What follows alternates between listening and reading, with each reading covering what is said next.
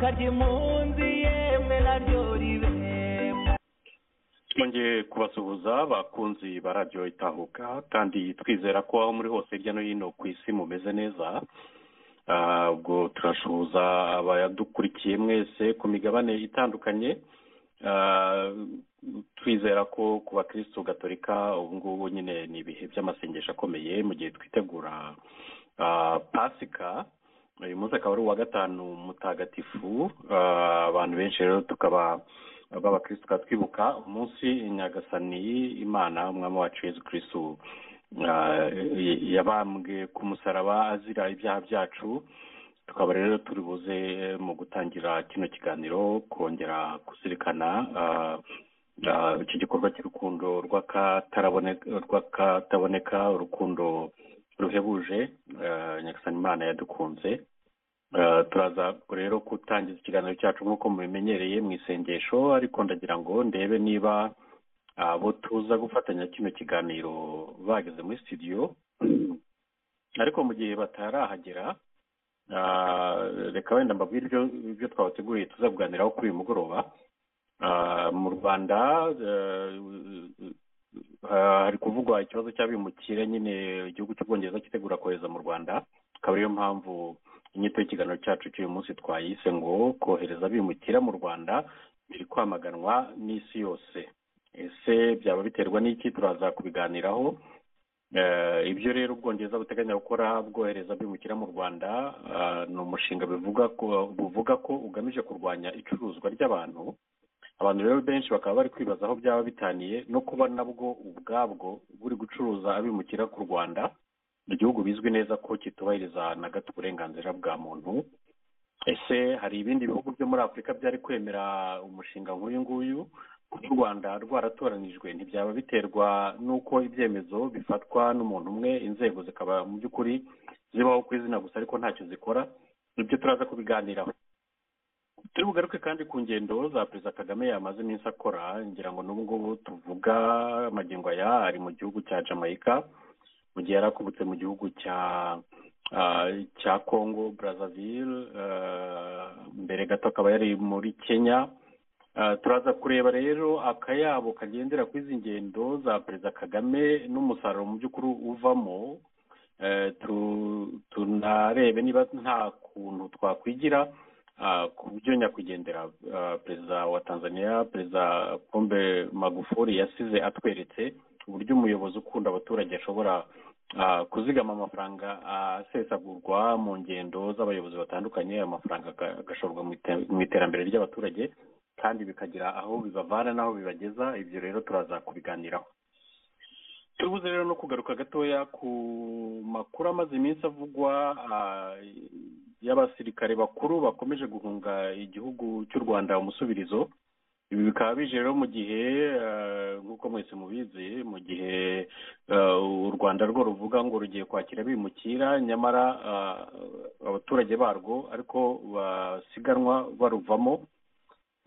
Bikaba hari aho bigera umuntu akibaza niba abo bimukira ari abazaba baje gusimbura abava mu gihugu. Ibyo nabyo ni ibintu mushobora kuba mwaduhaho ibitekerezo muri kino kiganiro. Rero nk'uko musanzwe mubimenyereye, ndaba ndi kumwe na mukuru wanjye Bwana Ali Abdulkarim. Bwana Ali Abdulkarim, assalamu alaikum. Wa alaikum assalam wa rahmatullahi wa barakatuh. Comrade Axel, uranyumva neza? Ndakumva. Urakoze cyane Axel. Mbere na mbere mbanze ngushimire kuba wateguye kino kiganiro na ziriya ngingo nziza ushyizeho ziziye mu gihe.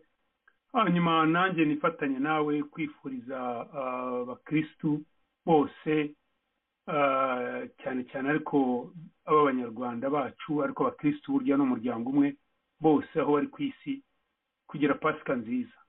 Bamaze iminsi bari mu gisibo, bari mu mihango yabo ikomeye muri iki cyumweru banza abona avuga nabo bambwira ngo ni wa gatanu mutagatifu. Nibyo tugomba kubyubahiriza, beliefs z'abantu tugomba kuzubaha kuko tutwemera ariko buri muntu afite uburenganzira n'ubwisanzure. So muri byo no kubyubahiriza, tukabifuriza rero ko bagira Pasika nziza. Natwe abayisilamu turi mu gifungo, uyu munsi tumaze ibyumweru 2 dutangiye. so nabo ndabifuriza kuguma bagira igisibo cyiza. Twizere yuko ibyo barimo gusaba Imana byose Imana irimo kubibasubiza, irimo kubibaha, kandi twizere yuko mu masengesho yabo bari basengera igihugu cyacu n'abanyarwanda bose bari rwantambi, yuko Imana yabegera ikabafata mu mugongo ikabafasha. Natwe kuri urugendo rwacu rw'impinduramatwara muri iki gisibo turimo gusenga yuko Imana yatwereka inzira nziza, ikadufata akaboko, ikaduha ubwenge bwo gukora ibikwiriye, ariko n'abari mu gihugu cyacu, abayobora igihugu cyacu bagitwara mu manga, nabo Imana yabagaragariza yuko bashobora guhinduka bakavugana na bagenzi babo, ikibazo tukakemura mu mahoro kandi vuba. So ndasuhuza mugenzi wanjye Comrade Epimake, duhure muri kiganiro. Banza sinzi niba Comrade Maître Nyasi Rusagara yabonetse, nawe yari kuza, ariko yiba ahari nawe ubwo nawe ndamusuhuza. Hanyuma nkasuhuza cyane byimazeyo abanyarwanda bakurikira Radio Itahuka, n'abashimira ubwitange na feedback batanga n'inkunga baha Radio Itahuka.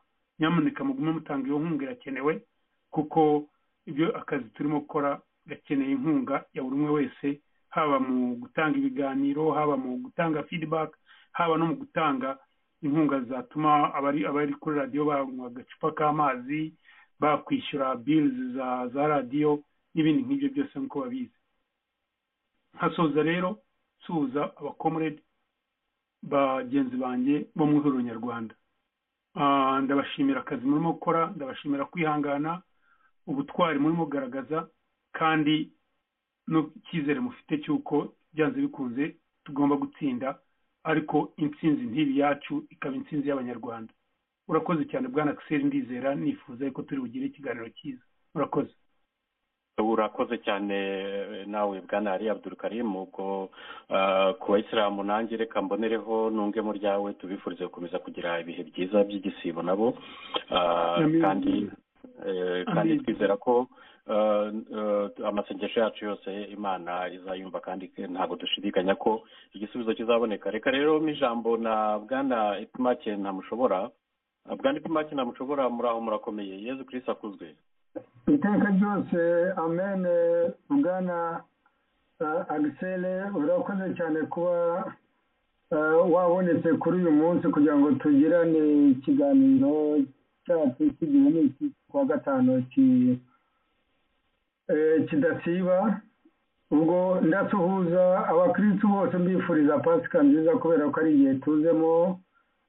Nkasuhuza n'abayisilamu bose, ntabwo nabinyura impande, kandi mugenzi wanjye ari Abudeli Karimu duhurira muri iki kiganiro buri wa gatanu ari umuyisilamu. Igisibo barimo kizarangira ngira ngo mu byumweru bibiri, niba atari keya kurusha ibyo, ntabwo mbimenya neza, ariko ndabizi ko ariko bimeze.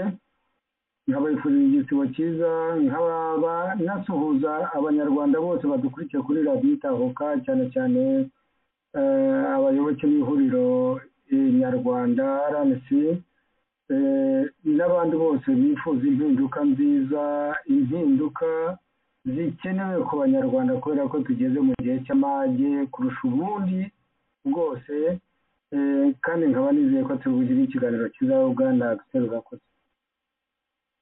Urakoze cyane nawe Bwana Epimake ntamushobora, kuba ukomeje kwigomwa ukaza gufatanya n'abanyarwanda. Nibutse abadukurikire ko mwebwe aho muri aho ngaho ubu ni igicuku kiniha, ariko nta mpirimbanyi iryama. Ubwo nyine reka tugushimire cyane kuba waje kwifatanya natwe kuri uyu mugoroba. Reka nk'ijambo Maître Nyasi Rusagara, uraho urakomeye? Yezu Kristo akuzwe. Mukomere cyane Comrade Axel, Yezu akuzwe. Iteka ryose, twari tubakumbuye rwose, twishimiye kubakira kuri uyu munsi. Ndagushimiye cyane Axel, kandi mbonereho n'umwanya nanjye uvuga ko nari mbakumbuye. Hari impamvu nyine zitandukanye zari zaratumye mu bihe byashize ntabonaga umwanya neza, ariko ndatekereza ko ngubu noneho ari umwanya mwiza wo kongera abantu bakegerana kandi bakanasabana. Mbonereho rero n'umwanya wo gusuhuza abadukurikiye bose,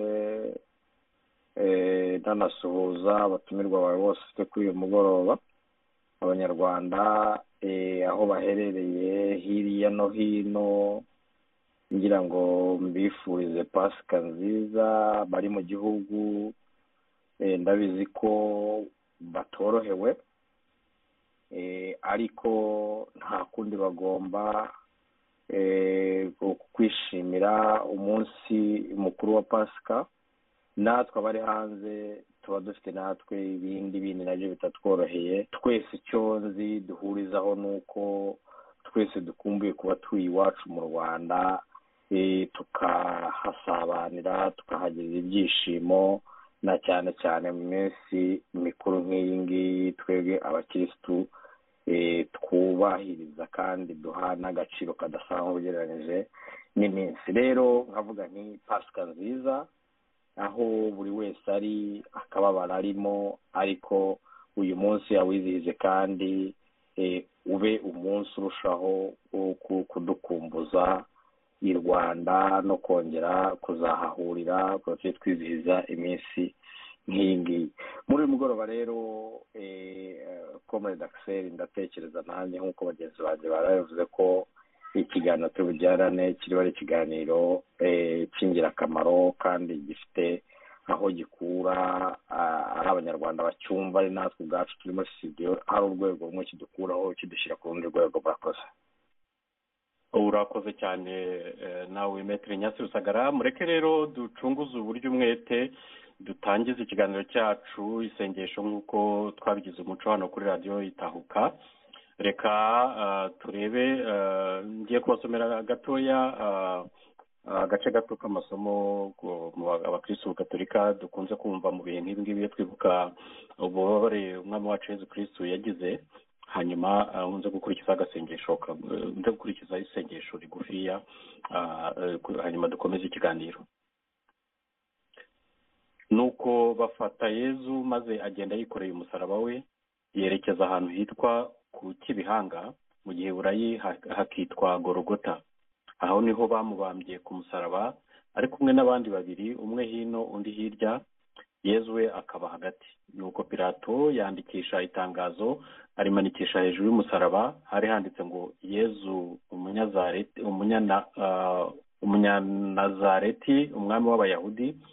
Abayahudi benshi basoma iryo tangazo kuko aho hantu Yezu yabambwe hari hafi y'umujyi kandi ryari ryanditse mu giheburayi, mu kilatini no mu kigereki.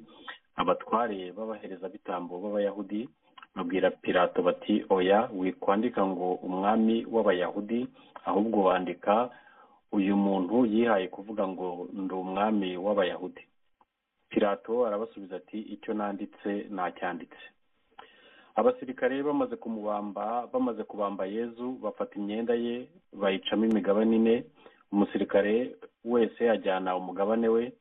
Hari n'ikanzu, ariko iyo kanzu ntigire iteranyirizo kuko yari iboshywe ubuzima kuva hejuru kugera hasi. Bajya inama bati, ntituyitanyure, ahubwo reka tuyikorereho ubufindo tumenye uri bube nyirayo.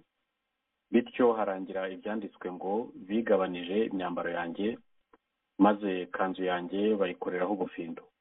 Nguko uko abasirikare babigenje.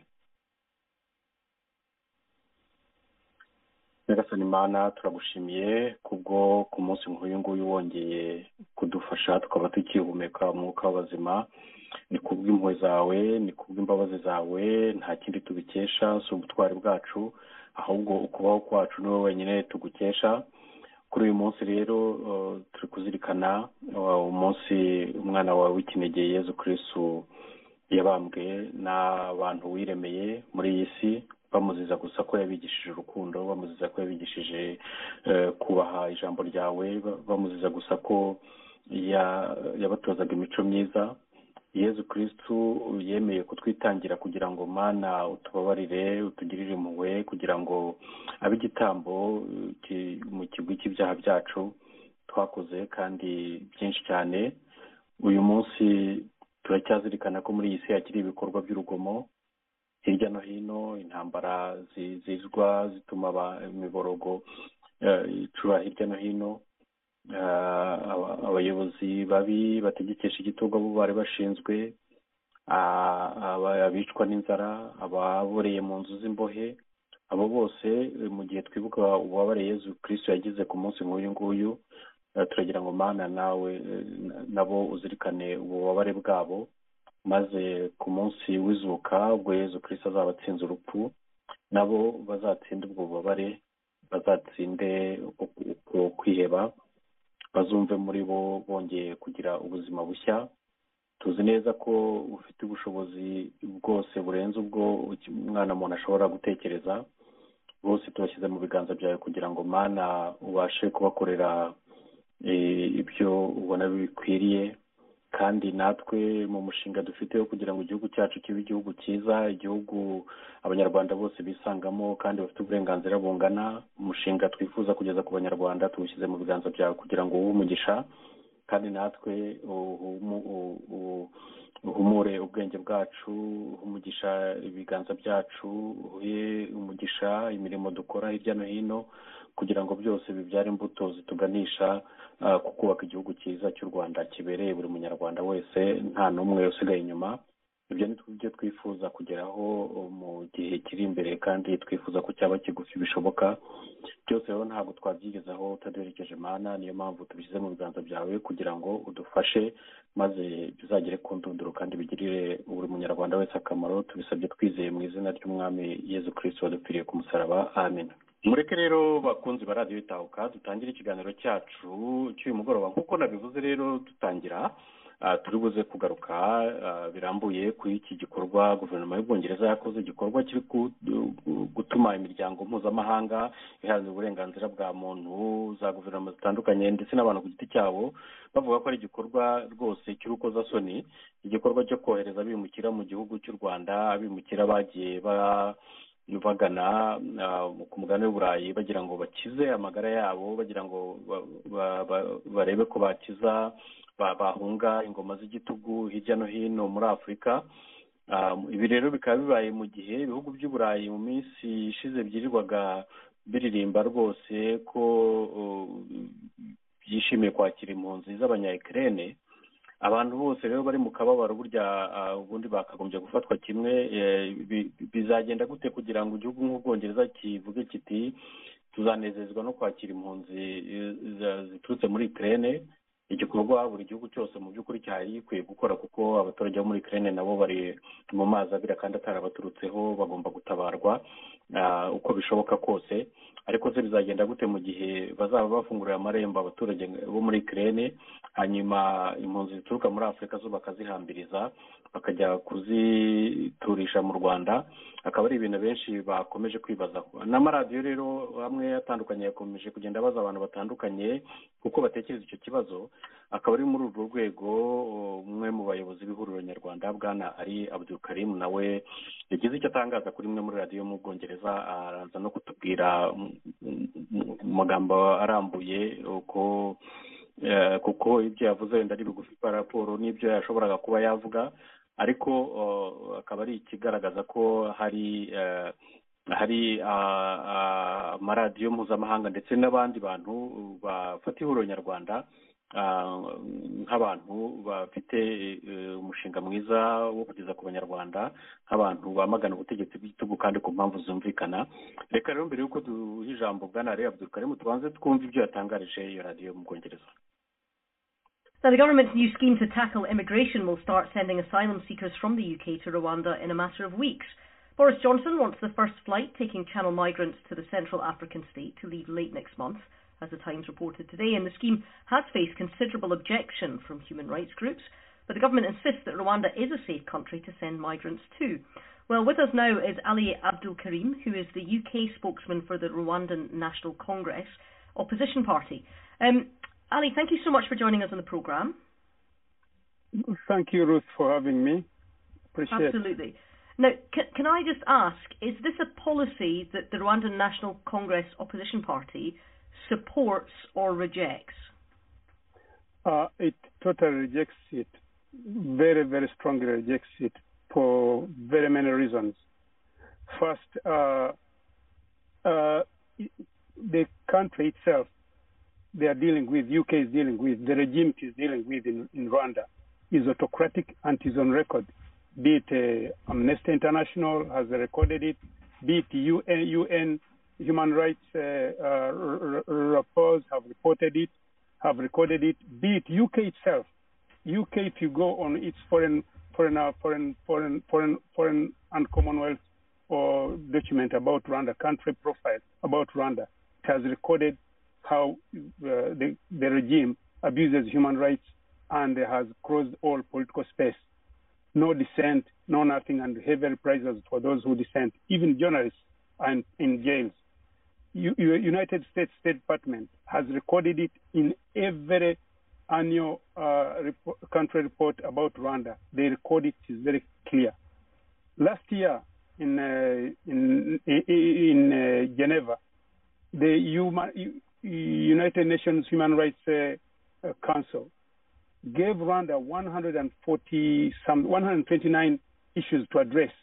By then, that was given to the now Ambassador, High Commissioner Rwanda to UK, Johnson Businge, for violations of human rights, for torture, for having these safe houses.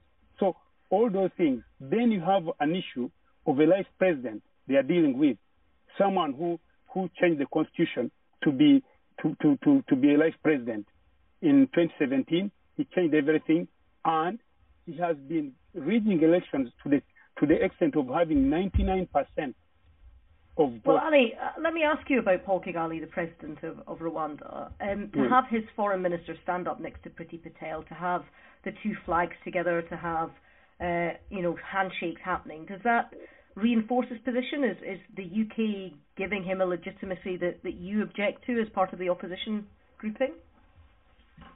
We strongly reject that, because they're endorsing what they have been criticizing until recently. The Prime Minister himself, in a letter to the Foreign Office, when he was a member of Parliament, writing on behalf of his constituent, was challenging why Rwanda is being given money, foreign aid, when it has autocratic leadership and dictatorship, because his constituents was complaining. So it is something they know. It is not that the government is not aware. But I'm interested, because following the really difficult period in your country's history, where we saw the genocide, where we saw the reprisal attacks, and it was the reprisals that really elevated Paul Kagame to the national leadership. I mean, I've seen political leaders from the West of all colours and stripes stand up next to him. I saw Tony Blair do it. I saw Bill Clinton do it. I've seen others down the years that Rwanda's called the Switzerland of Africa. The capital is called the Singapore of Africa. I mean, there has been a lot of countries that have paid a lot of attention to it. How do you think he's managed to work that kind of international support with all of the difficulties that you're outlining? First of all, we should recognize and appreciate what UK and other international donors have done to Rwanda in its time of need. It is true, UK has given, as other donors, has given enormous amount of support and money to Rwanda that has somehow helped. They even sent students here in capacity building. We really appreciate it, and that's a given. However, we have to differentiate between what happened during the Tutsi genocide in Rwanda and having an autocratic leader who, if it is not addressed, we might end up having a similar thing down the line. The cause of the genocide was because of dictatorial leadership that was then in power, that didn't respect the rule of law, didn't have democracy. It was what they used to call, in Rwanda, they used to call it akazu, a clique. Today, we are having the same. The difference now is that he has used the PR and media and lobbyists to con the world, the unsuspecting world, which is sympathetic because of what happened in 1994, to con it and show that he's a statesman, whereas in reality, he is an autocratic, despotic leader. I will give you an example. today. I'm afraid we're going to have to stop you there because we're running out of time. But thank you so much for joining us and giving us your perspective there. That's Ali Abdul Karim, the UK spokesman for the Rwanda National Congress Opposition Party. Bwana Ali Abdul Karim, ni wongeye gutangiraho ariko reka mbaze ngushimire ku bisobanuro byiza cyane watanze kuri uyu munyamakuru wakubazaga niba mu ihuriro nyarwanda mwamushyigikiye kiriya gikorwa cy'ubwongereza cyo kohereza abimukira mu gihugu cy'u Rwanda. Wagaragaje ingingo nyinshi zituma kiriya cyemezo mu by'ukuri mutagishyigikiye.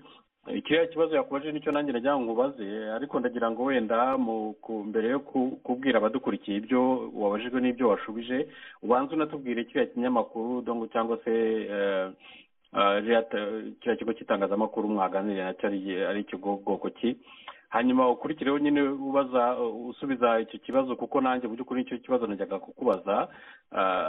Ni gute nk'abantu turi duharanira impinduramatwara mu gihugu cy'u Rwanda dukwiye gufata kino cyemezo ubwongereza bwafashe, mu gihe nk'uko nabivuze mu ntangiriro z'iki kiganiro, mu by'ukuri ibihugu byinshi biri kugaragaza umutima wo kugira ngo bafashe abantu bari mu kaga, cyane cyane abo muri Ukraine, kandi akaba ari ibintu byumvikana. Ariko ku rundi ruhande abandi nabo bari mu kaga ku bundi bwoko baturuka muri Afurika, bo bakaba bagomba guhambirizwa bakoherezwa mu gihugu cy'u Rwanda. Reka Bwana Ali Abdul Karim ngo ijambo dusobanure birambuye iby'iki kibazo. Ijambo ni ryawe. Urakoze cyane Comrade Axel. Comrade Axel, wabanza ugasubizaho epimaki ngo banza ya dropinze arimo kugerageza kwinjira, ntabwo birimo kwinjira. Okay, urakoze cyane Comrade Axel, wakoze cyane ku nzira watunyujijemo y'umusaraba wa Yesu tutumita Isa no kwishengesho ryiza. Nanjye mbonera umwanya wo kuwelkaminga Comrade Metre Nyasi, yaramaze igihe ataza kuri radio, kuba rero yaje kuri iyi porogaramu y'igihe n'iki cya Radio Itahuka ni ibintu by'ingirakamaro cyane. Reka maze mbwira epimaki barimo kugerageza gushyiraho. Axel arimo kugerageza gushyiraho. Ndamubona muri studio epimaki, ariko mwakomeza Bwana Ali. Yes, urakoze, niwe wari telefone, I'm sorry, mumbabarire. So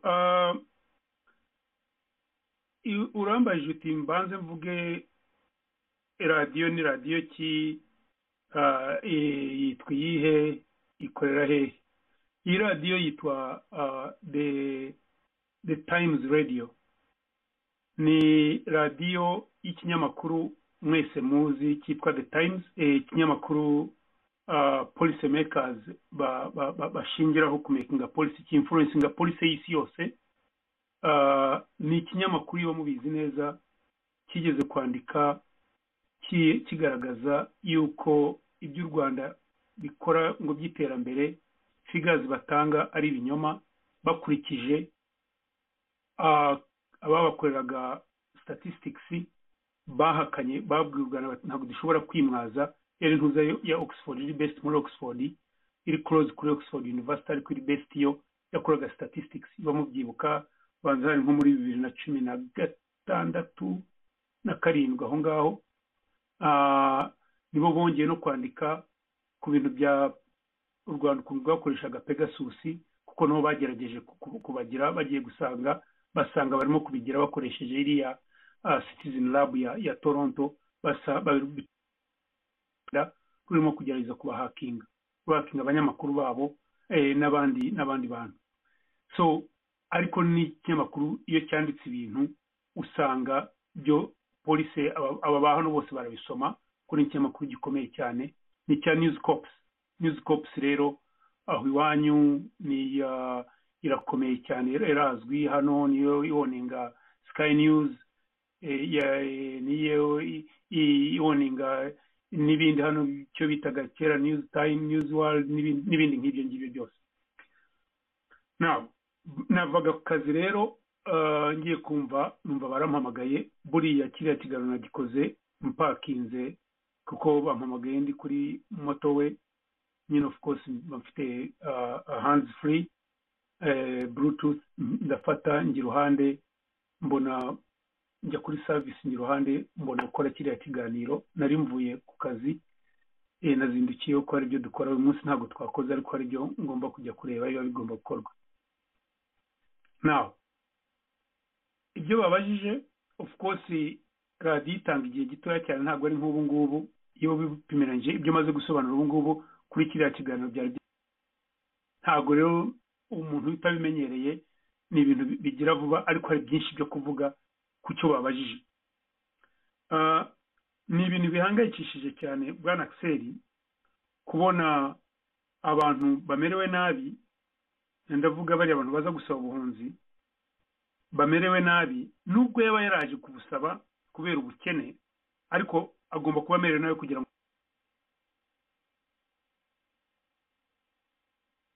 ndabona tugize ikibazo cya tekinike bwana Abdulkarim nawe avuyeho reka mureke turebe ko twabagaruramo ariko nyine yaragisobanura ibijyanye na n'iriya radiyo baganiriye bavuga ku kibazo cy'u Rwanda ruri gushaka ko abimukira ikibazo cy'ubwongereza buri gushaka kohereza abimukira mu Rwanda mu by'ukuri rero akaba ari ikibazo gihangayikishije abantu benshi ntabwo ari gusa abaharanira uburenganzira bwa muntu ahubwo ni na ba nyir'ubwite baba barahunze ibihugu byabo bagana ku mugabane w'Uburayi bazi ko ari ibihugu byubahiriza uburenganzira bwa muntu ko bizabafasha kwibagirwa akarengane baba bamazemo imyaka n'imyaka ariko nk'uko mwabyumvishe akaba ari ikibazo kitaboroheye kuko u Rwanda rwemeye gukina uwo mukino w'Abongereza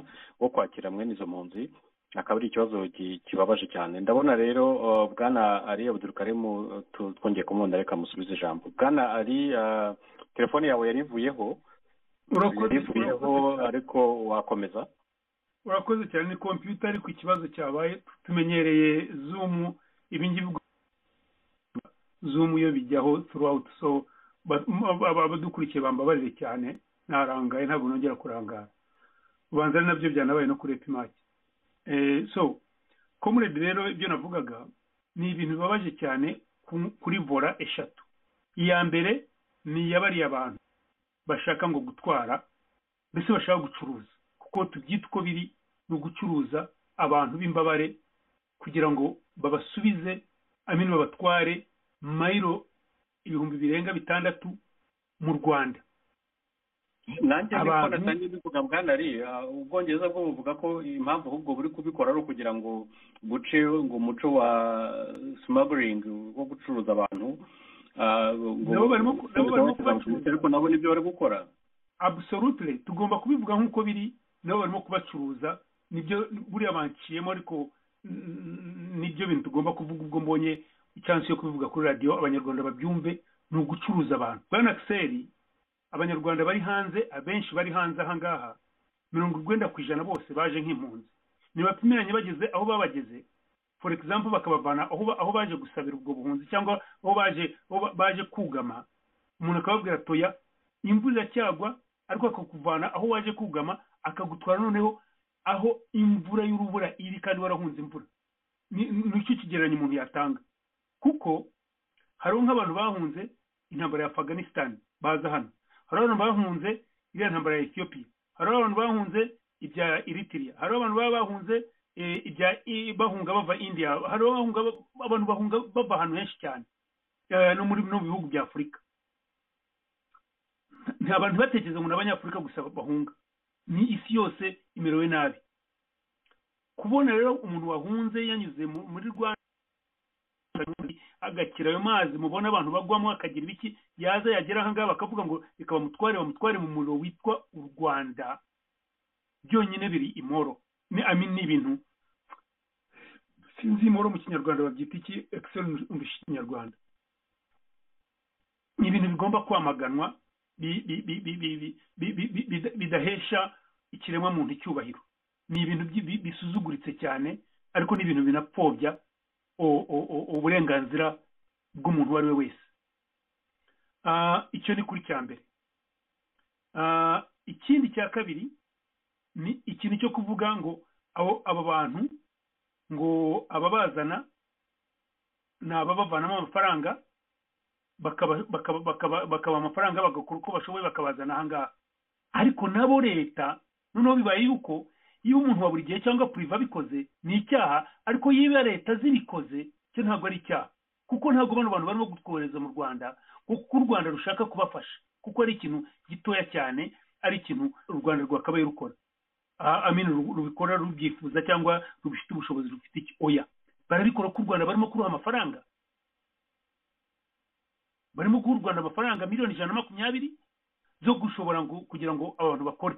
Mugomba kureba aho ubukene bw'u Rwanda bugeze, aho u Rwanda baruhinduye nk'ibyo bigeze gukora, bavana abakoraga uburetwa muri Amerika babazana muri Liberia, iyo bitaga free town. Liberia banza ubizi amateka. U Rwanda rwacu rero bize kuntwara kuri bora ya gatatu. U Rwanda rwacu Kagame yaruhinduye umwobo cyangwa ikintu abanyarwanda bagomba kubura ijambo, bakabakanda bakabura n'icyo bavuga, hanyuma yarangiza basuka abo bandi badashaka cyangwa ibindi bihugu bidashaka, abo ba papa be badashaka. Ikitonderwa ni iki rero? Ntabwo Kagame arimo kubikora kubera amafaranga gusa. Iyo babibonye n'abarimo kwandika bose muri iyo New Time, muri The Times babyanditse, Kagame arimo kubikora kugira ngo agerageze yivaneho icyo afite, yivaneho umwanda afite, yivaneho icyasha afite. Buba yabikoze agira ngo arivanaho icyasha, ariko afasha n'abano, nubwo bano bari mu makosa, ndavuga leta ya UK, uriya mudamu particular, uriya mudamu Priti Patel na Prime Minister babishyigikiye, kuko na hano ntabwo barimo kubivugaho rumwe, ndavuga muri UK.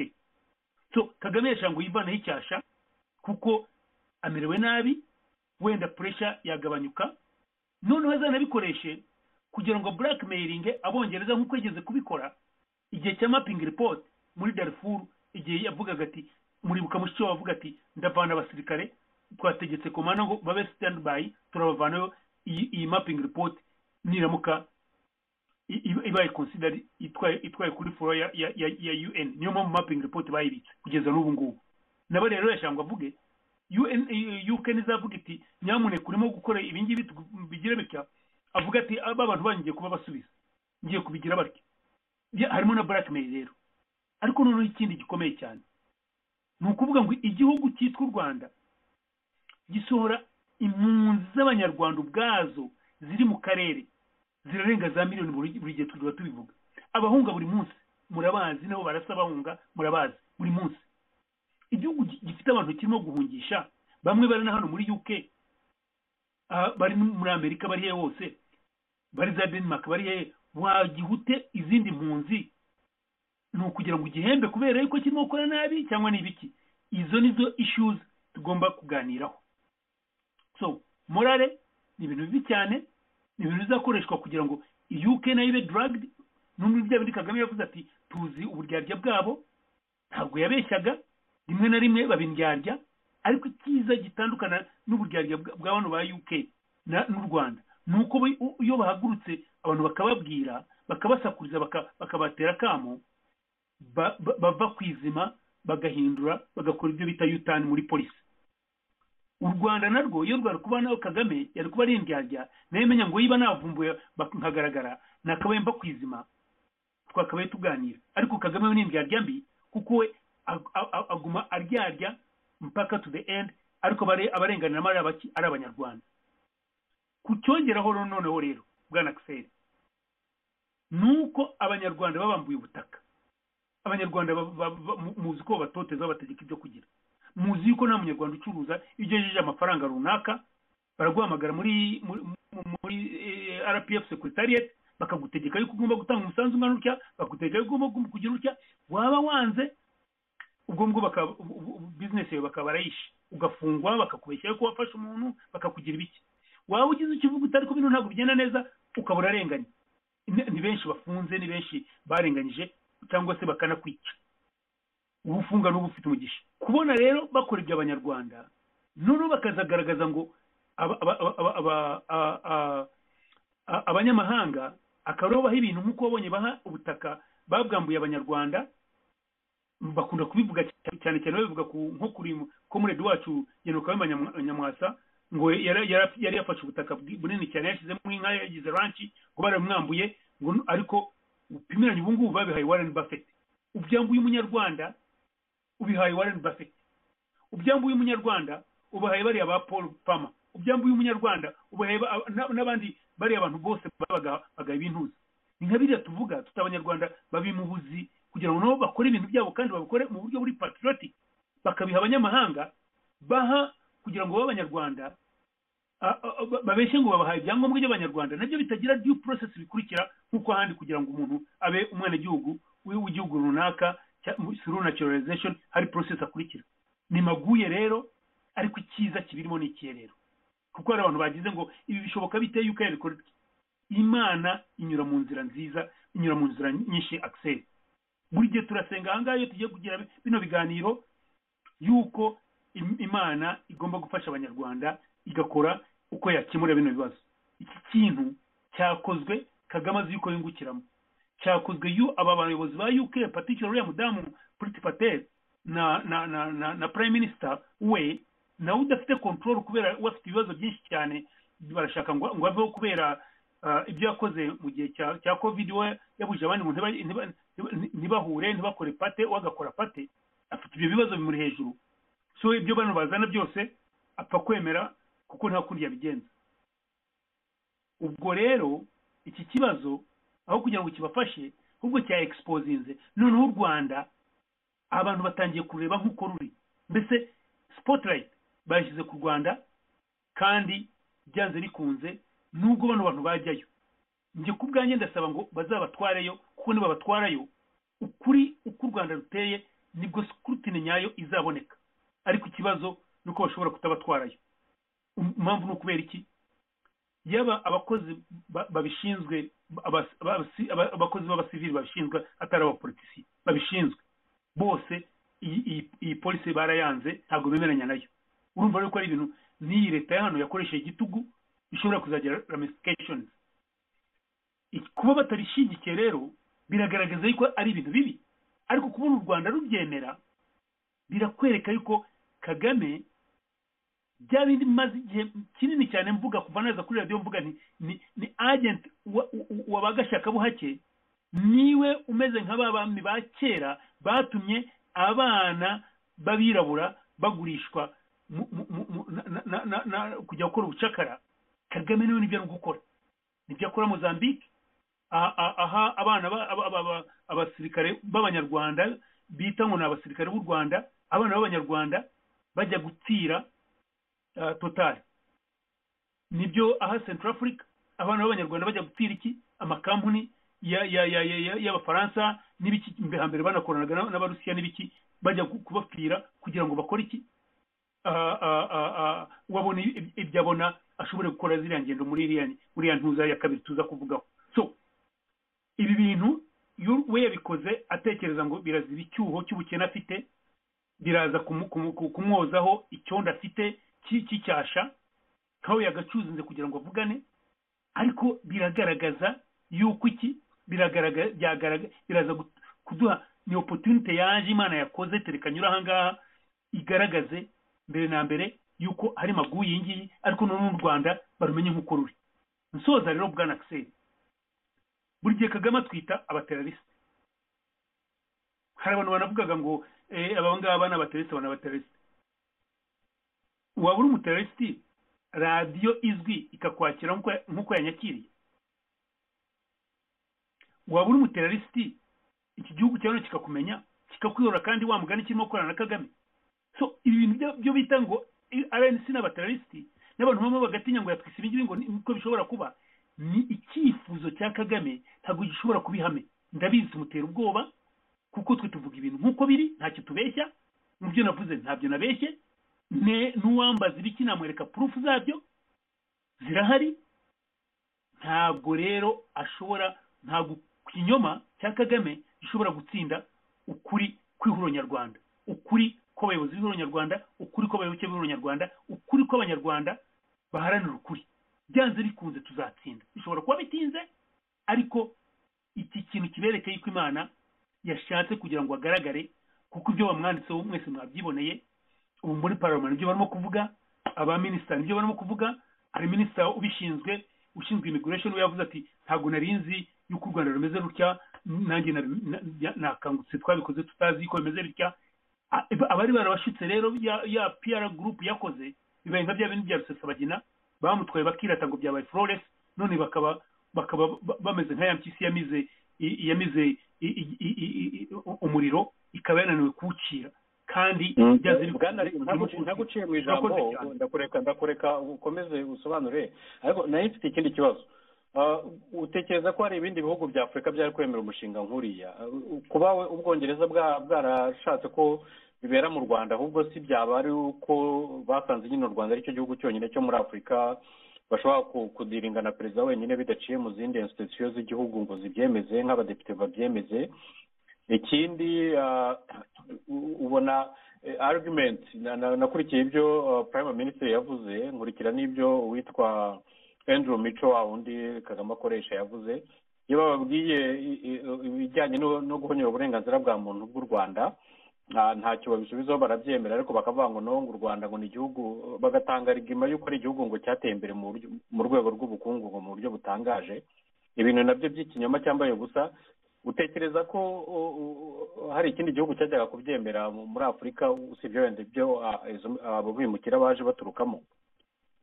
Urakoze cyane ko muri Daxel ntarasubiza icyo kibazo kuko kirahari kandi ibimenyetso birahari. Mbere na mbere ntabwo Uburusiya barimo kubifatira ibyemezo kuko rudakize, kuko rudateye imbere. Ntabwo bapimiranye Uburusiya n'u Rwanda, ruteye imbere kandi mu myaka 20 rwo ruteye imbere na cyane, ariko barimo kubifatira ibyemezo kubera iki? Kubera guhonyora uburenganzira bw'umuntu no gushotorana. U Rwanda rushotora muri Kongo, u Rwanda rushotora mu Burundi, u Rwanda rushotora rushotorana na Uganda, u Rwanda rushotorana n'ibiki. Ntabwo barafatira ibyemezo. Kubera iki? Kubera bya bindi abantu bumva ngo ni igihugu kiva muri genocide, ni igihugu kimeze gitya, barakoresha genocide, baragira ibiki, bakabyora nibyo wumvise uriya muntu yambazaga. Genocide yarabaye nibyo, ntawe ushobora kubihakana, ariko kuguma bano bantu batinya ngo nituvuga ibi ngibi arataka ngo byabaye mutarimo kundeba. Twebwe abanyarwanda n'abirabura tugomba guhaguruka tukavuga tuti oya nimutabikora ahubwo n'indi genocide izongera ibi, kuko abakirutse genocide Kagame amaze kwica ni benshi cyane, kandi arimo kugumiza kwica ni benshi cyane, n'abafunze twabavuga ni benshi cyane. Ariko noneho rero kuki warumbajije, Ghana barayisabye yo yaranze, ibizanemera ishobora simbizi yaranze. Kenya barayigerageje yaranze, bagerageje ibindi bihugu ntazi, ariko ibyo bibiri nibyo nzi byo byaranze. Ariko u Rwanda rwo nakubwiye impamvu u Rwanda rwemeye. U Rwanda iyo babwiye Kagame ngo simbuka, ntabwo abaza ati kuki nsimbuka, aravuga ati how high. Kubera iki? Kubera yuko bashaka ngo azaba blackmailing, nibajya guhagurutsa bamubwire, bajya kumubwira bati nyamuneka sigaho. Icyo ni kimwe. Icya kabiri, abayumva ngo baramuindosinze ajye kukanga abanyarwanda ati murabona ndi igihangange, kuko nayo mafaranga bayidawe n'amafaranga babaha ntabwo ari menshi, ni miliyoni 120. Miliyoni 120 ku bantu uri buzane barenga 20 n'ibyo u Rwanda tuzi birangana bite? Miliyoni 120 ku mafaranga Kagame yangiza ajya guha abarobist kugira ngo abone ibyo bintu, ni akantu gato cyane. So at the end of the day Rwanda izabiri kuri loss. Ariko noneho twibuka ikintu gikuru cyane, Bwana Axel, ndabasaba kandi ndabasaba mbishyize ku mutima, kandi twe nibyo dusobanura bano bantu. Mu Rwanda nta institution ihari, ikintu cyitwa state cyarapfuye. Hariho ikintu cyitwa umunyagitugu yamize bunguri, pararoma amira bunguri, judiciary. Niyo mpamvu ubona nka kesi ya Rusesabagina yamu expose nze nta judiciary hari na butabera buhari, ni maonation ni ikinamico. Pararoma rero iyo yasinziriye kera cyane, ngikimbabaza muri byose nuko agenda akavuga ati hari abadamu benshi cyane muri pararoma mu Rwanda n'irusha abadamu, kandi pararoma yarayimize. Ubwo rero bazavuga bati iyi pararoma nibajya gusesengura bakareba neza bazavuga bati abadamu yari benshi muri paroma ntabwo ikora kandi atari byo yarayimize nkaho twakabivuze nk'uko biri tukavuga iyi paroma ni amawuwa ni igishushanyo ni inyitiro yo kugira ngo agaragaze ngo nawe ni afite resemblance ya state cyangwa afite ikintu gisa nka state ariko nta state hari igitugu hari Kagame na family wenda imwegere n'agatsiko gatoya bigomba kuvuga uko biri iyo ubaje uti ibi bintu ntago babaza yuko paroma itabinyuze mutabizi nta paroma ihari my dear brother nta paroma ihari nta mategeko ahari ntaki ni rule by law ntabwo ari rule of law bakurikiza amategeko abahari ariko Kagame sare yakurikiza ntabyivugira ati dufite amategeko abiri mu magambo make ndumva mvuze byinshi ariko icyumvikana ni ikihe mbere tugomba kubabarira bano bantu bashaka kuroha kandi ari abantu bari vanare bari impunzi icyo ni icya mbere icya kabiri tugomba kugaragaza yuko Kagame atari umuntu wo kwakira impunzi kuko uyirukana impunzi miliyoni na miliyoni z'abanyarwanda z'impunzi ziri hanze zirahunga buri munsi yica abantu nta mategeko akurikiza ntabwo wakoreza umuntu uhangayitse w'intege nkeya ngo ujye kumwohereza ku muntu w'umunyagitugu uri bumuhohotere mbaga akamurangiza icya gatatu tugomba kubwira bino bihugu yuko ibyo arimo gukora azaba blackmailinga nk'uko yabigaragaje igihe cya Darfur igihe mapping report yasohokaga ariko noneho cya kane ni human trafficking irimo gukorwa na leta kuri leta ntabwo ari byo rero urakoze cyane bwana Axel urakoze cyane bwana ari ubusobanuye neza cyane rwose kereka waba adashaka kumva ariko birasobanutse birumvikanye ariko ndagira ngo na bagenzi bacu bagire icyo babitubwiraho uko nabo babona iki kibazo ndaza kujya kuri pimake mu kanya gato ariko kureka mpere kuri metere Inyasi Rusagara metere Inyasi Rusagara wumvishe ibyo mugenzi wacu wasobanuye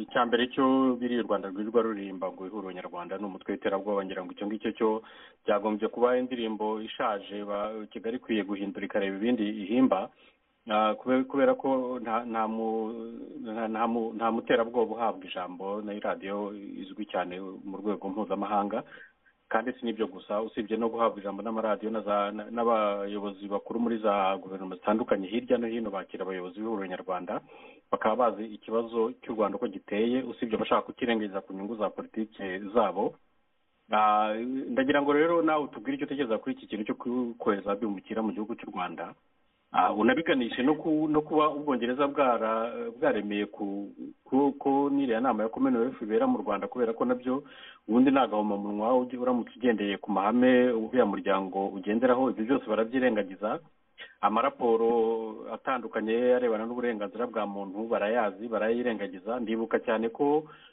muri ya nama yabereye Geneva bwanariya na komojeho muri kiriya kiganiro mu bantu rwose batangaga za rekomandasiyo nyinshi cyane ku gihugu cy'u Rwanda ku birebana n'uburenganzira bwa muntu ndetse no kubuza abanyamakuru ubuhumekero uwari ubikomeyeho cyane yari minisitiri w'ububanyi n'amahanga w'ubwongereza bisobanuka gute rero ko baca ruhinga nyuma bakavuga bati noneho cya gihugu tuzi gikora ishyano mu bijyanye n'uburenganzira bwa muntu reka tugihe abimukira bari cyo kibakira ibi ngibi mu by'ukuri si agasuzuguro gakomeye ku banyafurika si urushyi baba bakubiswe mu maso ku mugaragaro ijambo ni ryawe urakoze komurede ngira ngo nongere nshimire cyangwa se namushimiye umuyobozi wanjye Abdukarimu ku kiganiro yatanze kuri iriya radiyo ariko no muri izindi platform arimo akoreramo asobanura kimwe na bagenzi bacu bandi bose bari muri iyi struggle ndabizi akazi karimo gukorwa kuri iki kibazo hirya no hino nshimiye rero comrade ari na bagenzi banjye bose ariko nanone comrade Axel nyemerere nanone n'amashimire undi munyapolitiki uri mu Rwanda madamu Victoire Ingabire ngira ngo ari mu bantu ba mbere bafashe iya mbere bakamagana kandi bakagaragaza mu by'ukuri igikwiye kuba cyakorwa. Maze rero ubu hari ibyo wari ubisubiyemo uvuga ko n'ibijyanye n'ibyo bavuga by'umutwe w'iterabwoba ko nabyo biba byasobanutse.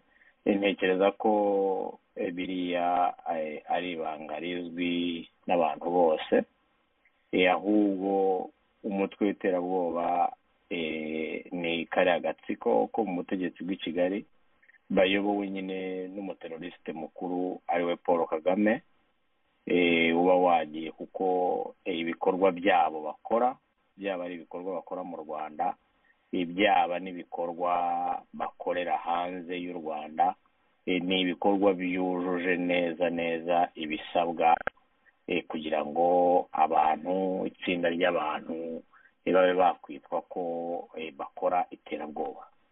Buriya rero nibo bakora iterabwoba, twebwe ahubwo turi abavakitime b'iterabwoba ryabo. Ibyo bakora rero ntabwo babitwitirira, twe turabizi kandi n'abantu benshi bamaze no kubisobanukirwa, ndetse uko bazajya bakomezaho kugenda bigira imbere niko barushaho kugenda bagaragara ibijyanye n'imikorere yabo.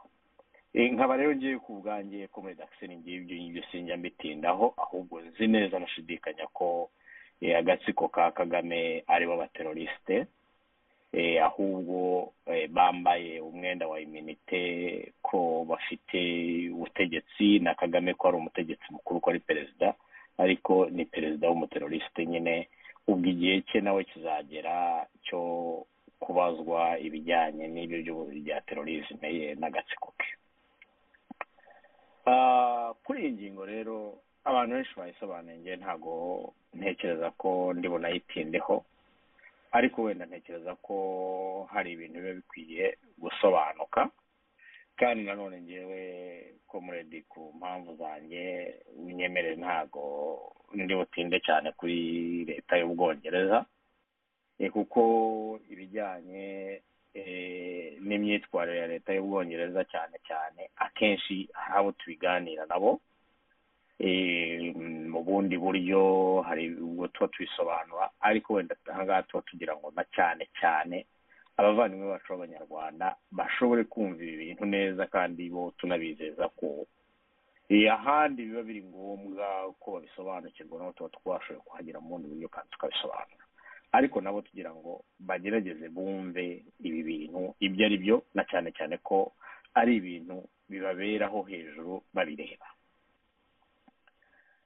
Iyo urebye guhunga ni ibintu biba ahantu hose, narabivuze mpora nabivuga, natwe aho turi uyu munsi ahangaha turi impunzi, ntago rero umuntu ahitamo guhunga, ahubwo hari impamvu nyinshi zitandukanye zituma umuntu ahunga. Zimwe muri zo amategeko akaba zigena ko koko izo mpamvu zatera ubuhungiro, yewe hari n'izo amategeko atagena, ariko ku mpamvu z'ubumuntu ushobora kuzibona koko ukavuga uti uyu muntu yahunga koko. Rero bigenda bite?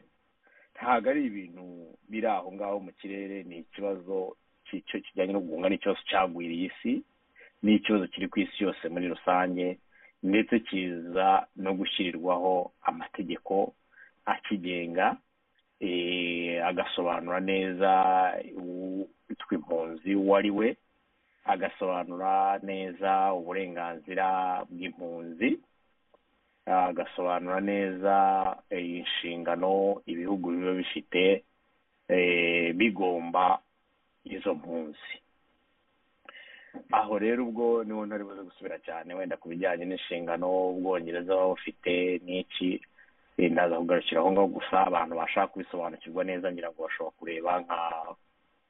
bashobora kureba nka refugee convention yo mu 1951. Ntekereza ko iyo convention nayo ahanini yubakiye cyane kuri Universal Declaration of Human Rights yo mu 1948, wenda abantu bashatse twazafata umwanya tukabiganira mu rwego rw'amategeko, ariko ntekereza ko wenda ingo atari uwo mwanya. Izi mpunzi rero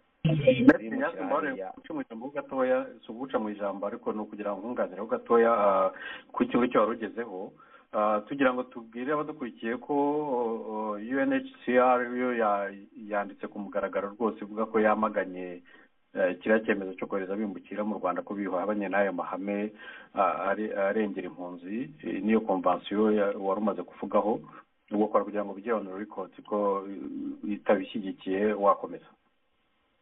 Urakoze cyane Comrade. Ndatekereza ko abantu badukurikira ibi ni ibintu bashobora kubona kuri internet hose bakaba babisoma, noneho bamara kubisoma bakagerageza kubihuza n'ibirimo kuba uyu munsi, bakareba ku ruhande rw'u Rwanda, bakareba no ku ruhande rw'ubwongereza, noneho nabo bagafata umwanzuro. Noneho rero izi mpunzi bavuga ko kondisiyo y'impunzi zizajyanwa mu Rwanda ni impunzi zizaba zinjiye zakandagiye ku butaka bw'igihugu cy'ubwongereza mu buryo bunyuranyije n'amategeko. Ubwo ni ukuvuga mu yandi magambo badafite ibyangombwa byo kwinjira kuri ubwo butaka. Bakavuga ko izo mpunzi guhera ku zahakandagiye mu kwa mbere bazajyanwa mu Rwanda, dosiye zabo zikaba ariho zisuzumirwa, noneho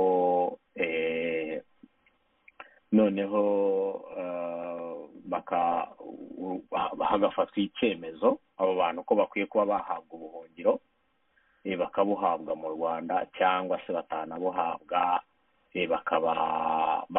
bakaba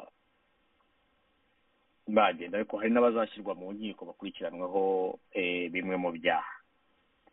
Noneho rero ubwo ni ukuvuga ngo ubwongereza bwahisemo u Rwanda. Impamvu bahisemo u Rwanda benshi bakomeje kubisobanura, njyewe ntabwo ndi buzigarukeho cyane, ariko ikindi kintu cya mbere ni ukwibaza ni ikigaragaza agaciro ikiremwa muntu gifite imbere y'igihugu cyateye imbere nk'ubwongereza, kuko gukandagira mu gihugu byonyine cy'umuntu mu buryo bunyuranyije amategeko ntago bibuza umuntu kuba yasaba ubuhungiro aho ngaho. Amategeko ateganya impamvu cyangwa ibishingirwaho bitandukanye bituma umuntu ashobora kuba yasaba ubuhungiro. Ibyo ngibyo rero nibyo leta y'ubwongereza yagomba kuba yakoze.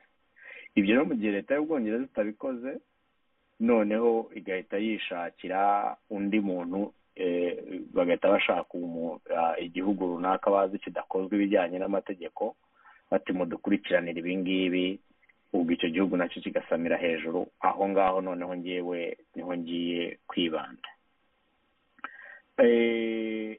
Abo bantu mu Rwanda, mu gihe dusuzuma ibi bintu ni ngombwa ko tureba tuti u Rwanda rwo n'amateka y'impunzi bimeze bite, u Rwanda rufitanye isano ki n'impunzi, u Rwanda mu bihe byashize, mu bihe turimo, rwagiye rwitwara rute ku mpunzi, zaba impunzi z'abenegihugu b'u Rwanda bagihunga bakivamo bagasohoka bakagenda, baba impunzi z'abenegihugu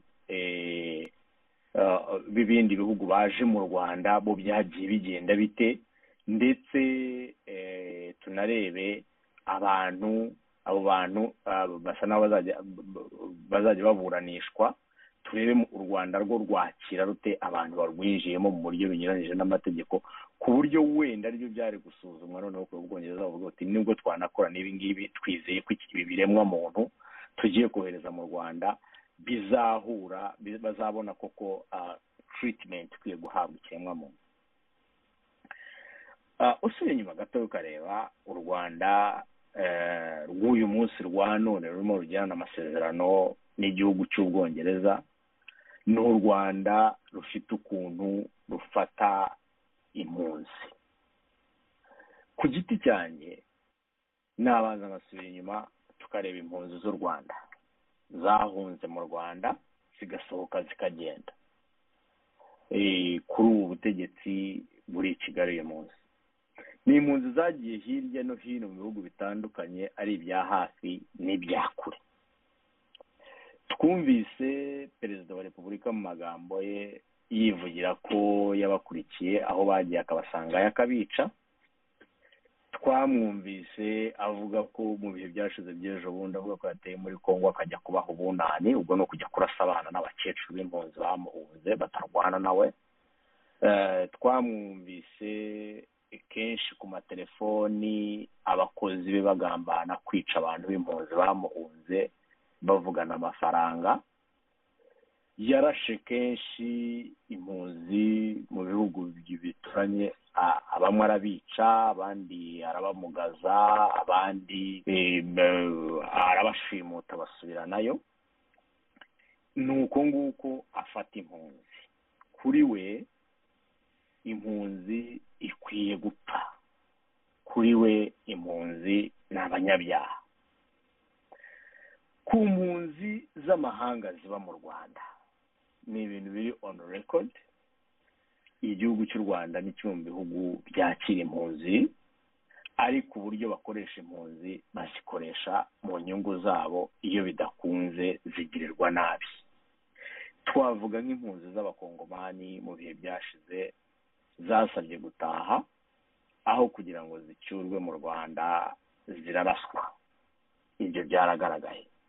Twavuga nk'impunzi z'abarundi babirwamo baremamo imitwe yitwaye igisirikare yo kujya guhungabanya ibindi bihugu.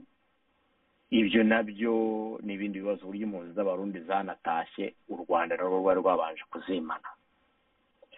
Ni uko nguko bafata impunzi. Abanyarwanda rero bagerageza guhunga igihugu bakivamo barabica. Kizito Mihigo murabizi ukuntu byamugendekeye agerageza guhunga.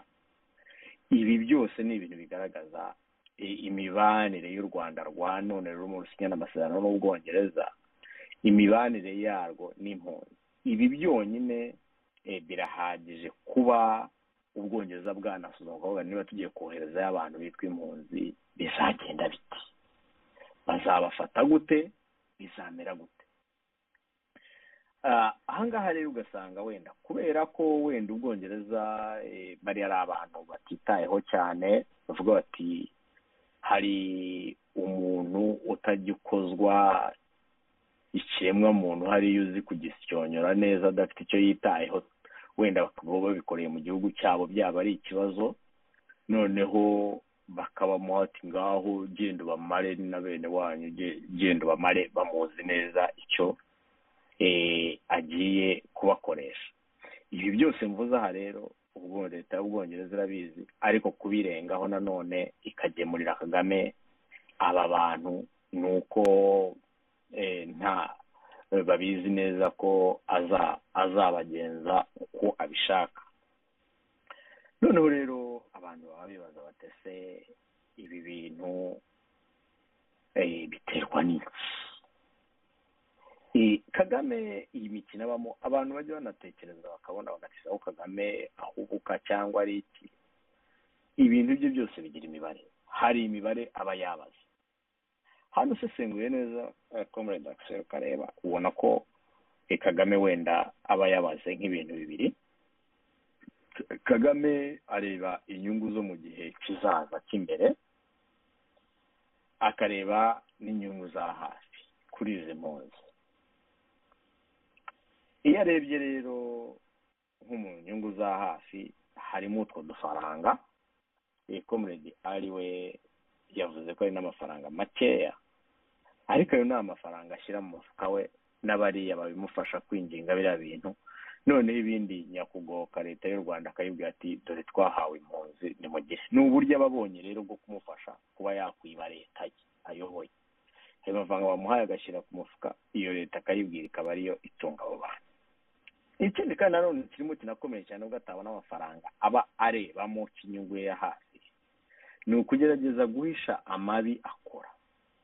Biriya urabona abantu baramuhunga amanywa nijoro, arabasanga hirya akabica, ariko kugira ngo akomeze yigaragaze nk'umutabazi ugira neza, urengera abantu, wumva abantu bari mu kababaro, agahita azana abantu nk'aba ngaba. Iki ngiki kintu nk'iki ngiki hari benshi gihisha gipfuka ku maso noneho kigafasha Kagame aramuka bucya kabiri agifite abakibeshya ko ari ikiremwa muntu nyakiremwa muntu abantu ubu ntibashoboye kubona ubushitani bwe iyi nyungu nayo abayibara ariko noneho mu nyungu zo mu gihe kizaza buriya Kagame abareba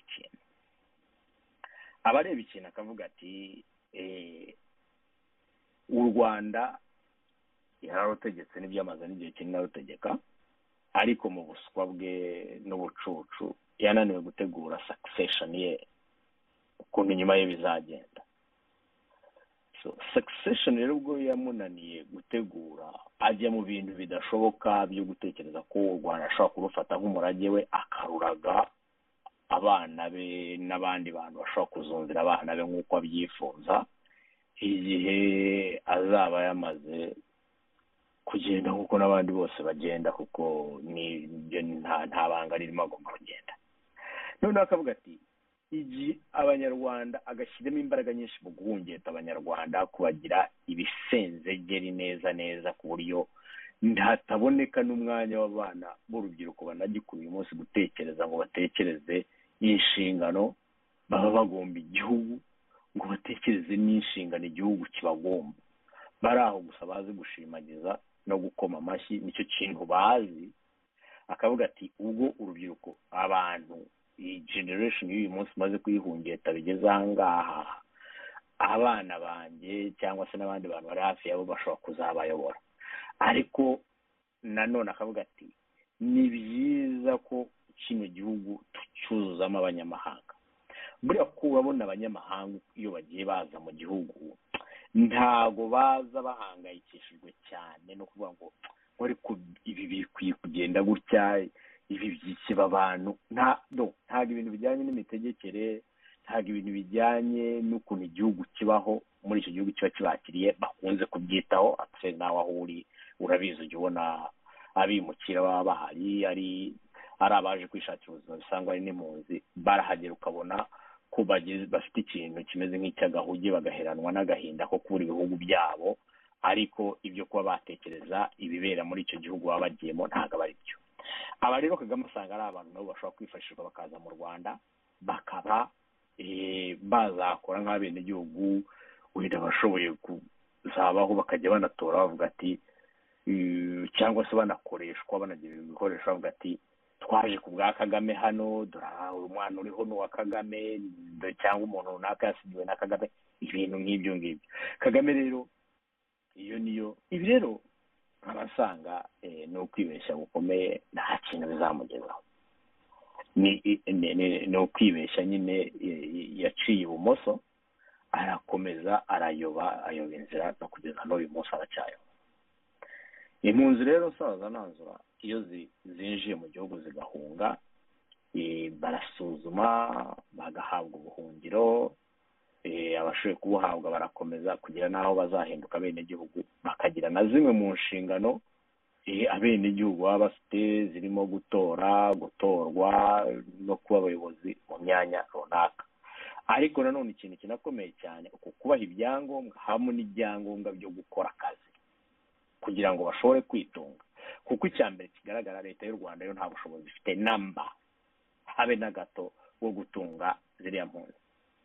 Ubwo ikintu cyo kigomba gukorwa rero ni ugutanga ibyangombwa ni work permit na hano birahabaye ku isi yose ibyangombwa byo bemera gukora mu gihugu nubwo ataraga n'igihugu noneho bagatangira bagakora utuzi. Akisenge nawe dukomoka mu Rwanda abanyarwanda batwumva uyu munsi nabo baratwumva bazi ukuntu mu Rwanda biteye akazi kari hehe. Aha rero uzasanga mu rwego rwo kwiyoberanya u Rwanda Kagame ashaka kwigaragaza nk'aho koko izi mpunzi barimo bazakira zirimo zimera neza. Ushobora kuzageraho ukabona banyagupfa b'abanyarwanda bari bifitiye utuzi tubahemba 50,000 mu tubari mu masupamaketi n'ahandi hose bagiye babakuramo bagashyiramo izi mpunzi bamara kuzishyiramo wenda bakazishyira nko ku maradiyo zikajya kuvuga ukuntu mu Rwanda babonye akazi babaye ibitangaza kugira ngo Kagame ashobore kugera kuri ya plani ye yo mu gihe kizaza cyo guca abanyarwanda kuri gakondo abene gakondo bagacika hakazamo abandi bantu badafite icyo bitayeho ku bijyanye n'imimerere, imibereho n'inshingano bagomba igihugu n'iki gihugu kibagomba. Ngasanga rero ku bwanjye Axel ngiye ku bwanjye numvaga icyo kintu hari kivugaho kuri uyu mugoroba, numva nabasubiza ijambo noneho mugakomeza kuri dusangiza nk'uko mwabiteguye. Murakoze. Urakoze cyane Maître Nyasi Rusagara, ibisobanuro byiza cyane bisobanutse ku munyarwanda wese ndetse n'umunyamahanga waba wumva ikinyarwanda. Nta bisobanuro bindi numva nari kubona bisobanuye iki kibazo neza kurusha uko ubivuze. Ubwo rero reka tugushimire cyane, kandi wenda mu kanya tubuze kongera kukwakira ku yindi ngingo, ariko hagati aha twatambuka tukajya kuri mugenzi wacu Bwana Epimake Ntamushobora. Reka mbanze numve niba atwumva ko yigeze kugira ibibazo bya communication. Bwana Epimake, mwamunyumva? Ndakumva neza Bwana Axel, sinzi niba unyumva. Ndakumva neza cyane. Urakoze rero Bwana Epimake kuba wihanganye wumva ibisobanuro bagenzi bacu bakomeje gutanga kuri iyi ngingo. Ku ruhande rwawe rero ngiye ndagira ngo ubaze ibibazo nka bibiri cyangwa se bitatu ku bijyanye n'ingaruka iki kibazo gishobora gutera ku banyarwanda, cyane cyane no kuri ziriya mpunzi zizajyanwayo. Icya mbere, ku bigaragara ntabwo ziriya mpunzi zambutse inyanja zigakora ibirometero n'ibirometero mu nyanja, n'ibibi byose tuzibera mu nyanja, abahasiga ubuzima si bake. Ntabwo bambutse inyanja kugira ngo hanyuma bazongere bajyanwe mu Rwanda. U Rwanda ntabwo bari bayobewe aho ruherereye.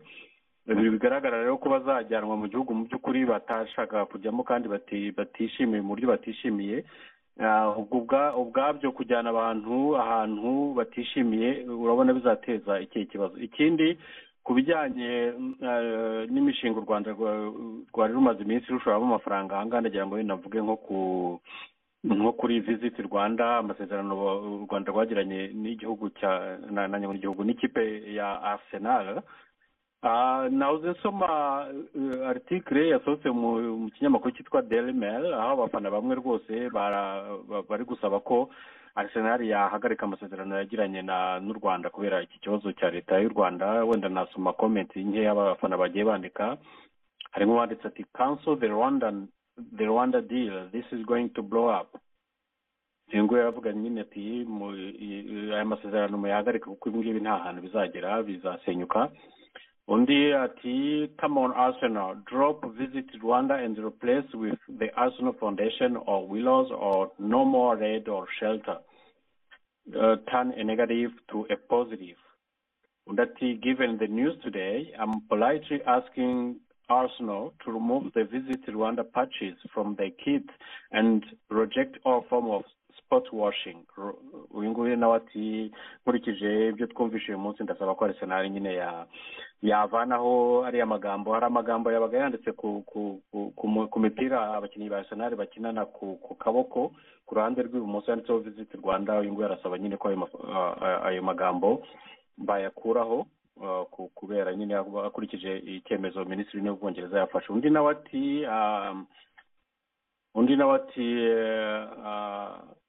ati Arsenal players kneeling for Black Lives Matters while Visit Rwanda remind us the UK will transport black asylum seeker there. Time to end the sponsorship deal. Uyu nguyu nawe akavuga ati abakinnyi ba Arsenal bakunda gushyira ivi hasi bibuka iriya muvomo nyine ya Black Lives Matters. Ati mu gihe nyamara Visit Rwanda tubona ku kaboko k'imipira ya Arsenal itwibutsa ko Ubwongereza bugiye kuzatwara abirabura muri icyo gihugu.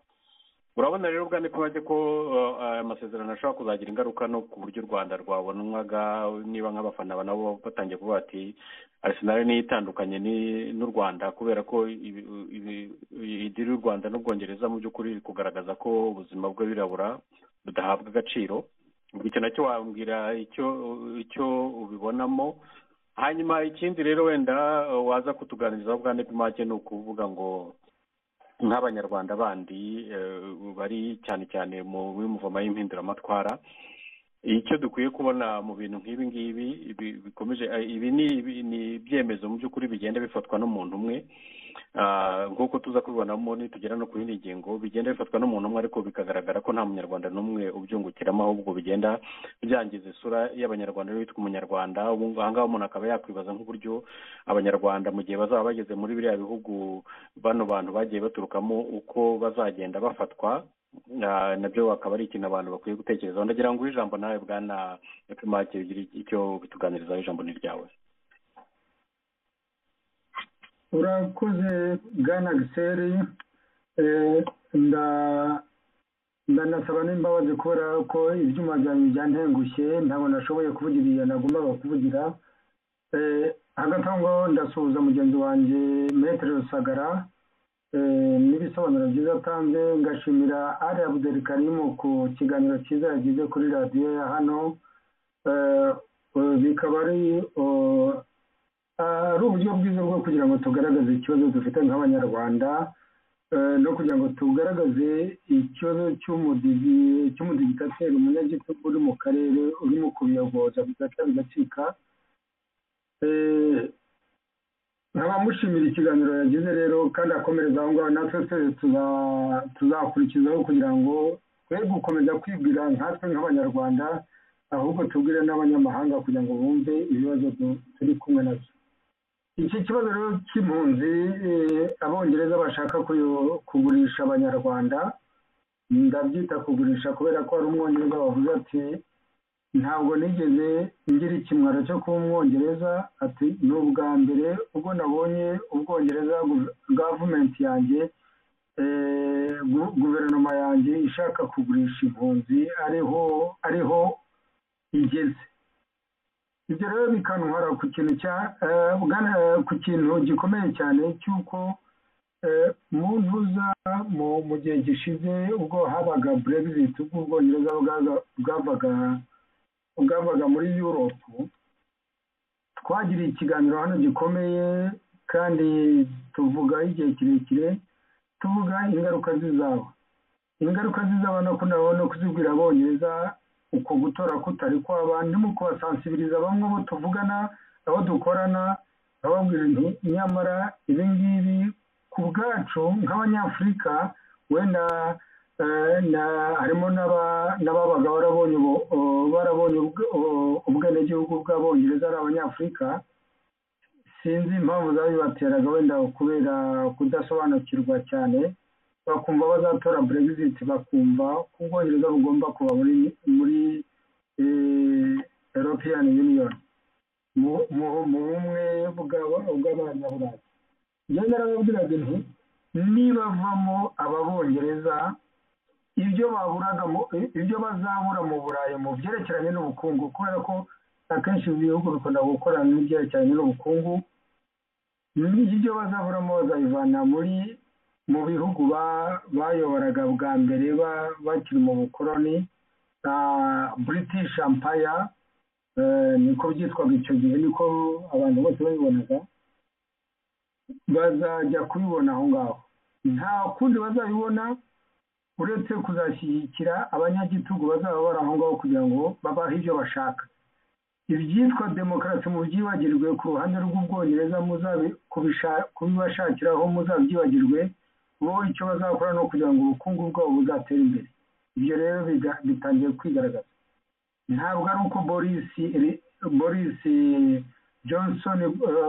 Johnson na gavumenti ye bayobewe ko Kagame yari umunyagitugu. raporo za nasiyoni barazumva, raporo za foreign affairs, donc ububanyi n'amahanga bw'abanyamerika n'uyu munsi bwabisohoye, babyumvishe bwana Giseri, byose barabyumva, kandi nabo ubwabo hari ubwo bageraho bakabivuga. ariko rero ikibari imbere, icyo bategereje ni ukuvuga bati tuzacuruza dute, bizagenda gute.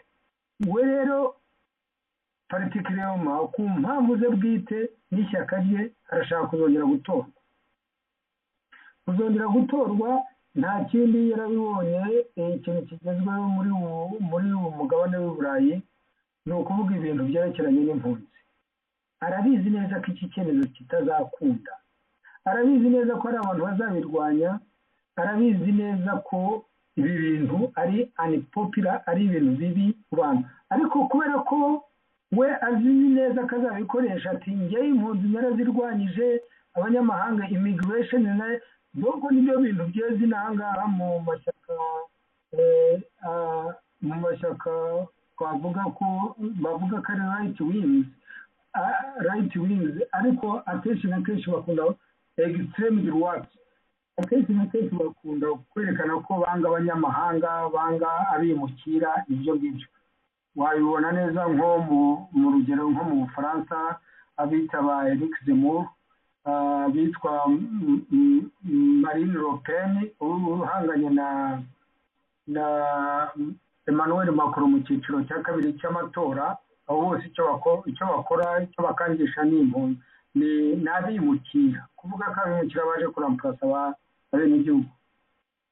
Boris ukuntu yari ameze mbere akiri umunyamakuru na mbere akiri meya wa London, ni umuntu rwose ushyira mu gaciro utarabarirwaga muri ibyo ngibyo, ariko kubona ageze kuri ibi ngibi bavuga ati impunzi nzazigurisha ku Rwanda, nzazijyana mu Rwanda, abadafite icyangombwa cyo kwinjira mu Bwongereza bakaba bageze mu Bwongereza bose bazajyanwa mu Rwanda. Rero se impunzi yaguhungiraho yaguteguje bwana Biseri, umuntu yava mu rugo iwe yiruka kubera ko hari ikintu barimo kumukubita cyangwa bagiye kumwica, akaza agahungira iwawe mu nzu, yabanza akaguhamagara ati nji iwawe. Ntabwo bishoboka. Impunzi iyo ariyo yose iza ku buryo buturanye, ikaza ikagusobanurira ikibazo cyawe wowe ukabanza kukivuga. Ibi rero yabikoze abizi neza ko bitazakunda, uretse ko niyo byakunda bizaba unpopular, bizaba ikintu giteye ubwoba cyane kuntuza ku mpunzi izo arizo zose. Ntabwo umuntu aba impunzi ku bushake, nta mpunzi n'imwe ibaho ku bushake. Buri wese bwana Biseri wabaye impunzi, Abudrekarimo yabaye impunzi, Metero Rusagara yabaye impunzi, nanjye nabaye impunzi. Ese twese twaje kubera ko twishimye dushaka kuza mu Bwongereza cyangwa dushaka kuza muri Amerika cyangwa mu Bufaransa cyangwa oya, twahungaga igitugu, twahungaga kubura uburenganzira, tugahunga kubera ko bashobora kutwica cyangwa kudufunga kubera impamvu za politiki cyangwa kubera izindi mpamvu. Ariko abangaba basa naho babyirengagiza.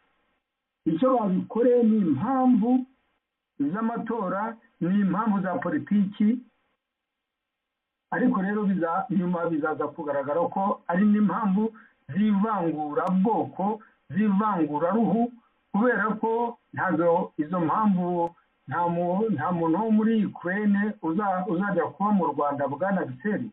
Nta muntu uzatakaje umurongo w'ibitekerezo rurimo niho nagira ngo ngaruke.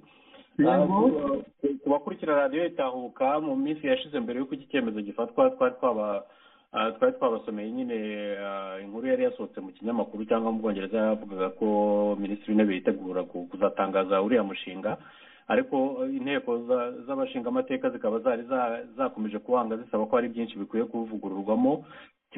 Kimwe mu byasabwaga kuvugururwamo ni uko impunzi zose zigomba kuzafatwa kimwe hatitawe ku buryo zageze ku butaka bw'Ubwongereza, ariko ukaba ubona ko mu by'ukuri icyo ngicyo bakirengagije batacyitayeho. Ubwo rero nkabaganisha aho ngaho wari ugeze uvuga uti nta mpunzi yo muri Ukraine izoherezwa mu Rwanda, ati nyamara abandi bazoherezwa, ababirabura baturutse muri Afurika bazoherezwa mu Rwanda. Harimo n'ikibazo kijyanye n'irondakoko, wenda wakomereza aho ngaho. Yes, harimo ikibazo kijyana n'irondakoko kandi bazakirerwa, mu byo bazaregwa bazabiregwamo, kubera ko institutions za hano ntabwo zizabireka byagenda gutyo. Ntabwo ari mu Rwanda cyangwa mu bindi bihugu byanduza. Hano hari institutions zikora kandi zikora neza, bazamurega ku buryo azajya kubyisobanuraho. Ega biranagaragara ko na parliament ntacyo yabivuzeho gikomeye, kubera ko kugira ngo byumvikane neza, kugira ngo nze ku ruhande rw'u Rwanda, Boris Johnson aho yagiye kuvuga ati abazaza bambutse banyuze hariya muri iriya nyanja baze bafashe ubwato butazwi bakagera mu Bwongereza ku buryo butazwi bose bazirotuva mu Rwanda bazajya kubona babone bageze mu Rwanda. Donc u Rwanda biravuga ko ari igihano.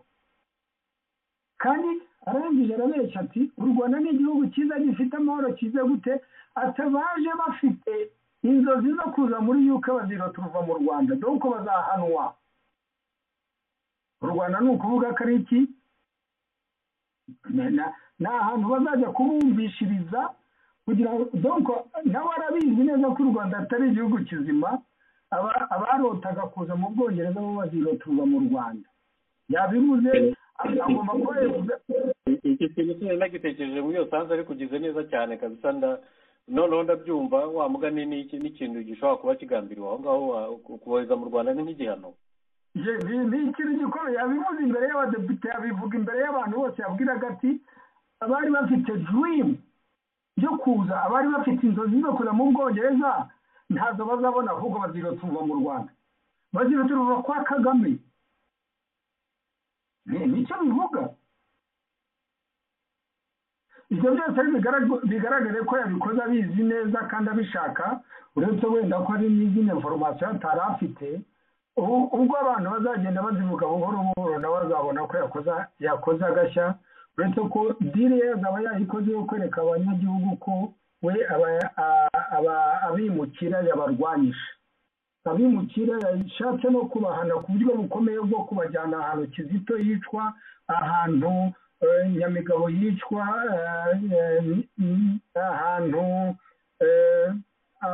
ahantu Rusesabagina anyerezwa, ahantu Umusizi Bahati yicwa anyerezwa akicwa.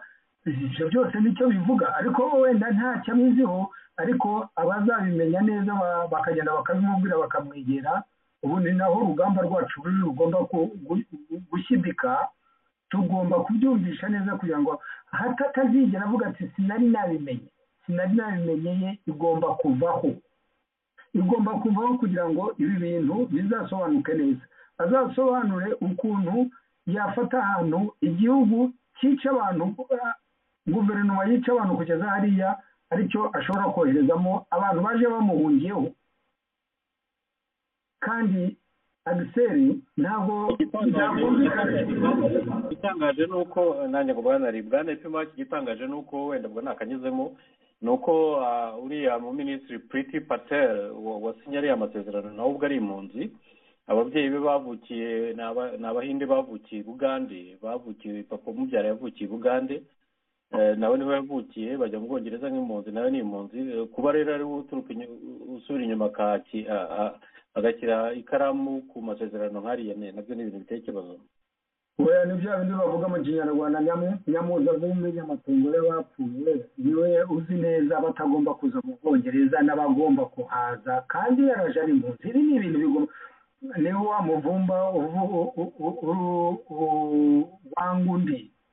Dongo ntagashaka ko hari abandi bazaza ngo biyetegere bashobora no kuba minisitiri d'Interieur nk'uko abiri.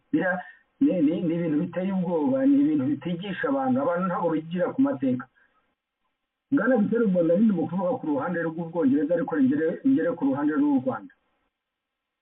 Ku ruhande rw'u Rwanda ni ikigaragara ko ni ikigaragara umuperezida dufite koko nk'uko twakunze kubivuga, ariko icyo reka ne kongera bambe ne kuvuga icyo natekerezaga, ahubwo mvuge icyo ntazamugaya Kagame ntabwo nzigera mugaya kuri ibyo bintu atabiduteguje. Yabivuze ko mu gihe kiri imbere abanyarwanda bazirotuva ari bakeya kurusha abanyamahanga. Yimuze inzozi ze arimo arazigeraho.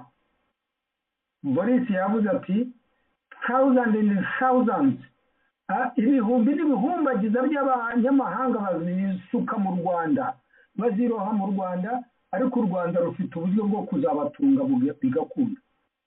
Ndibaza niba Boris azi ubuso bw'u Rwanda uko bungana, ndibaza niba azi Boris azi ko shomaje ingana mu Rwanda, ndibaza niba azi ko u Rwanda ruri mu bihugu 25 bikenye, ndibaza niba Boris azi ko u Rwanda ruri mu bihugu 4 bya mbere bifite abaturage batishimye ku isi, niba rero ashaka kohereza abo bantu.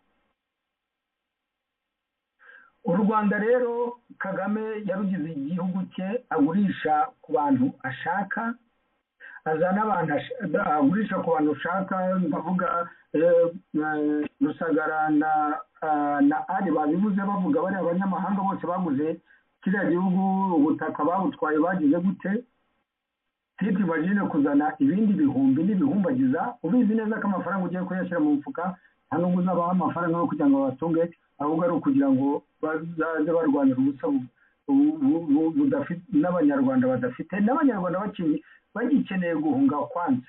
Ese nabanza afungura imipaka y'Ubugande, nabanza afungura imipaka ya Kongo n'u Rwanda, arebe uko abanyarwanda ahubwo bahunge babisa abanyamahanga ashaka kuzanamo, ngira ngo nibyo yifuza.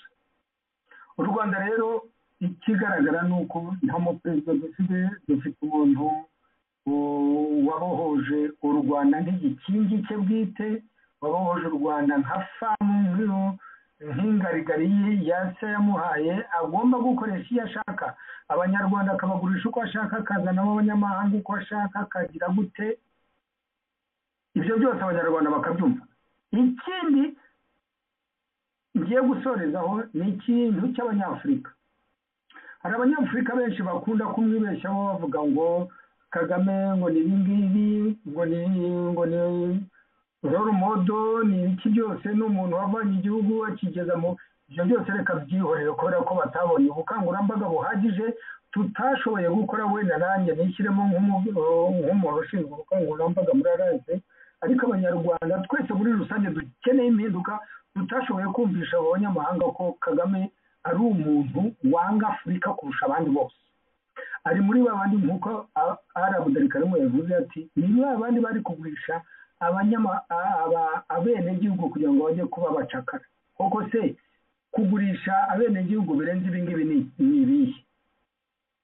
None nagira ngo mpamagarire abanyamahanga birirwa barata Kagame bavuga intuza, koko ninde wundi muntu w'umugabo, ninde muntu witwa perezida w'igihugu wakwemera ko bazana abantu abo badashaka akaba aribo bazana? Njyewe ntabwo mvuga abo bantu, ahubwo ndavuga Abongereza. Abo bantu bazana ni abantu, they are human beings like us, nk'uko natwe turi, ni ibiremwa muntu nkatwe, bakwiye kubona intuza. Ariko se koko wakumva ukuntu umugabo yaza kuvuga ati hari umushyitsi, hari umuntu ushaka kuzansura iwanjye, cyangwa ari umuntu wamunyeho ariko njyewe simushobora kureka mukuzanira, wowe ukamwemera? Abo bantu ari umwanda, abo bantu ntabwo ari abantu babi. Ariko tekereza kugira ngo undi mugabo akubwira ati njyewe abantu simbashaka amazanye iwawe.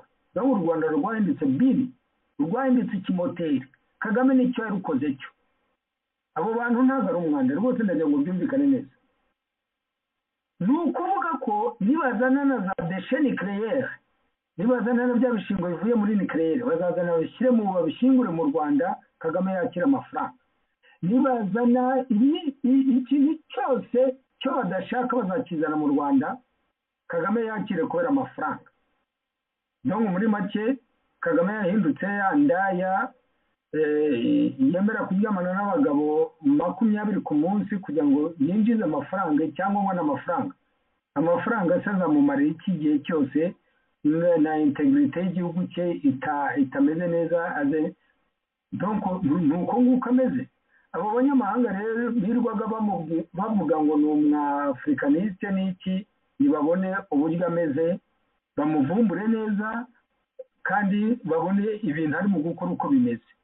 Kagame ni umuntu wanga Afurika, Kagame ni umuntu wanga Abanyarwanda, Kagame nta muntu akunda, niwe wenyine wikunda, uretse ko n'uburyo yikundamo nabwo ntaho bugera, kubera ko ibyo byose bizarangira ntacyo abonyemo.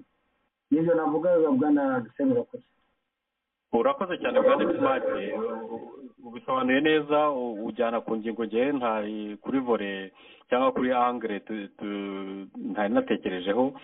yo kugaragaza ko mu by'ukuri n'abongereza ubwabo babizi neza ko kohereza izo mpunzi abo bimukira mu Rwanda ari nk'igihano, kandi koko niko bimeze, dukurikije ibyo twatangiye dusobanura niko bimeze. Umunyemerere rero umwanya uratujyanye, tuvuge ku ngingo yindi yacu ikurikira.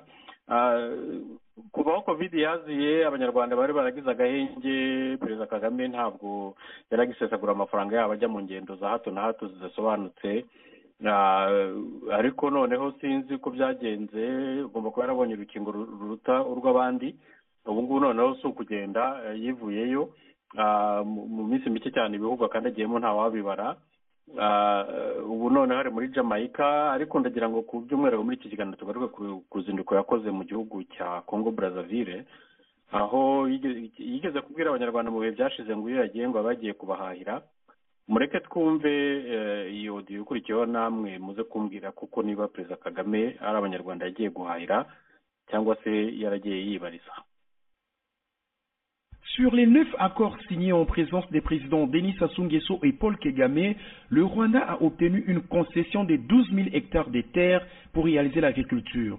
En plus, l'entreprise rwandaise Crystal Venture va investir dans la zone économique de Maluku, dans le nord de Brazzaville, pour un montant de plus de 200 millions de dollars. C'est pour la première fois qu'une entreprise à capitaux étrangers s'engage fermement et concrètement à mettre de l'argent dans cette zone. Alain Akwala, ancien ministre des zones économiques spéciales, salue cet engagement du Rwanda. À l'époque où j'occupais ces fonctions, j'avais reçu à 2 reprises des délégations qui étaient venues donc de Kigali. Il y avait donc chez eux une véritable ambition d'un partenariat économique avec le Congo. Le Rwanda est un pays qui a connu quand même une trajectoire historique assez dramatique et qui s'est relevé depuis 1998 à travers, notamment le président Kagame, à travers le Rwanda 2020. Et on voit aujourd'hui les résultats. Et donc cette expérience ne peut être que bénéfique pour le Congo. La veille, Paul Kagame avait demandé dans un discours devant le Parlement réuni en Congrès aux dirigeants africains de se lever et de passer à l'action pour le développement.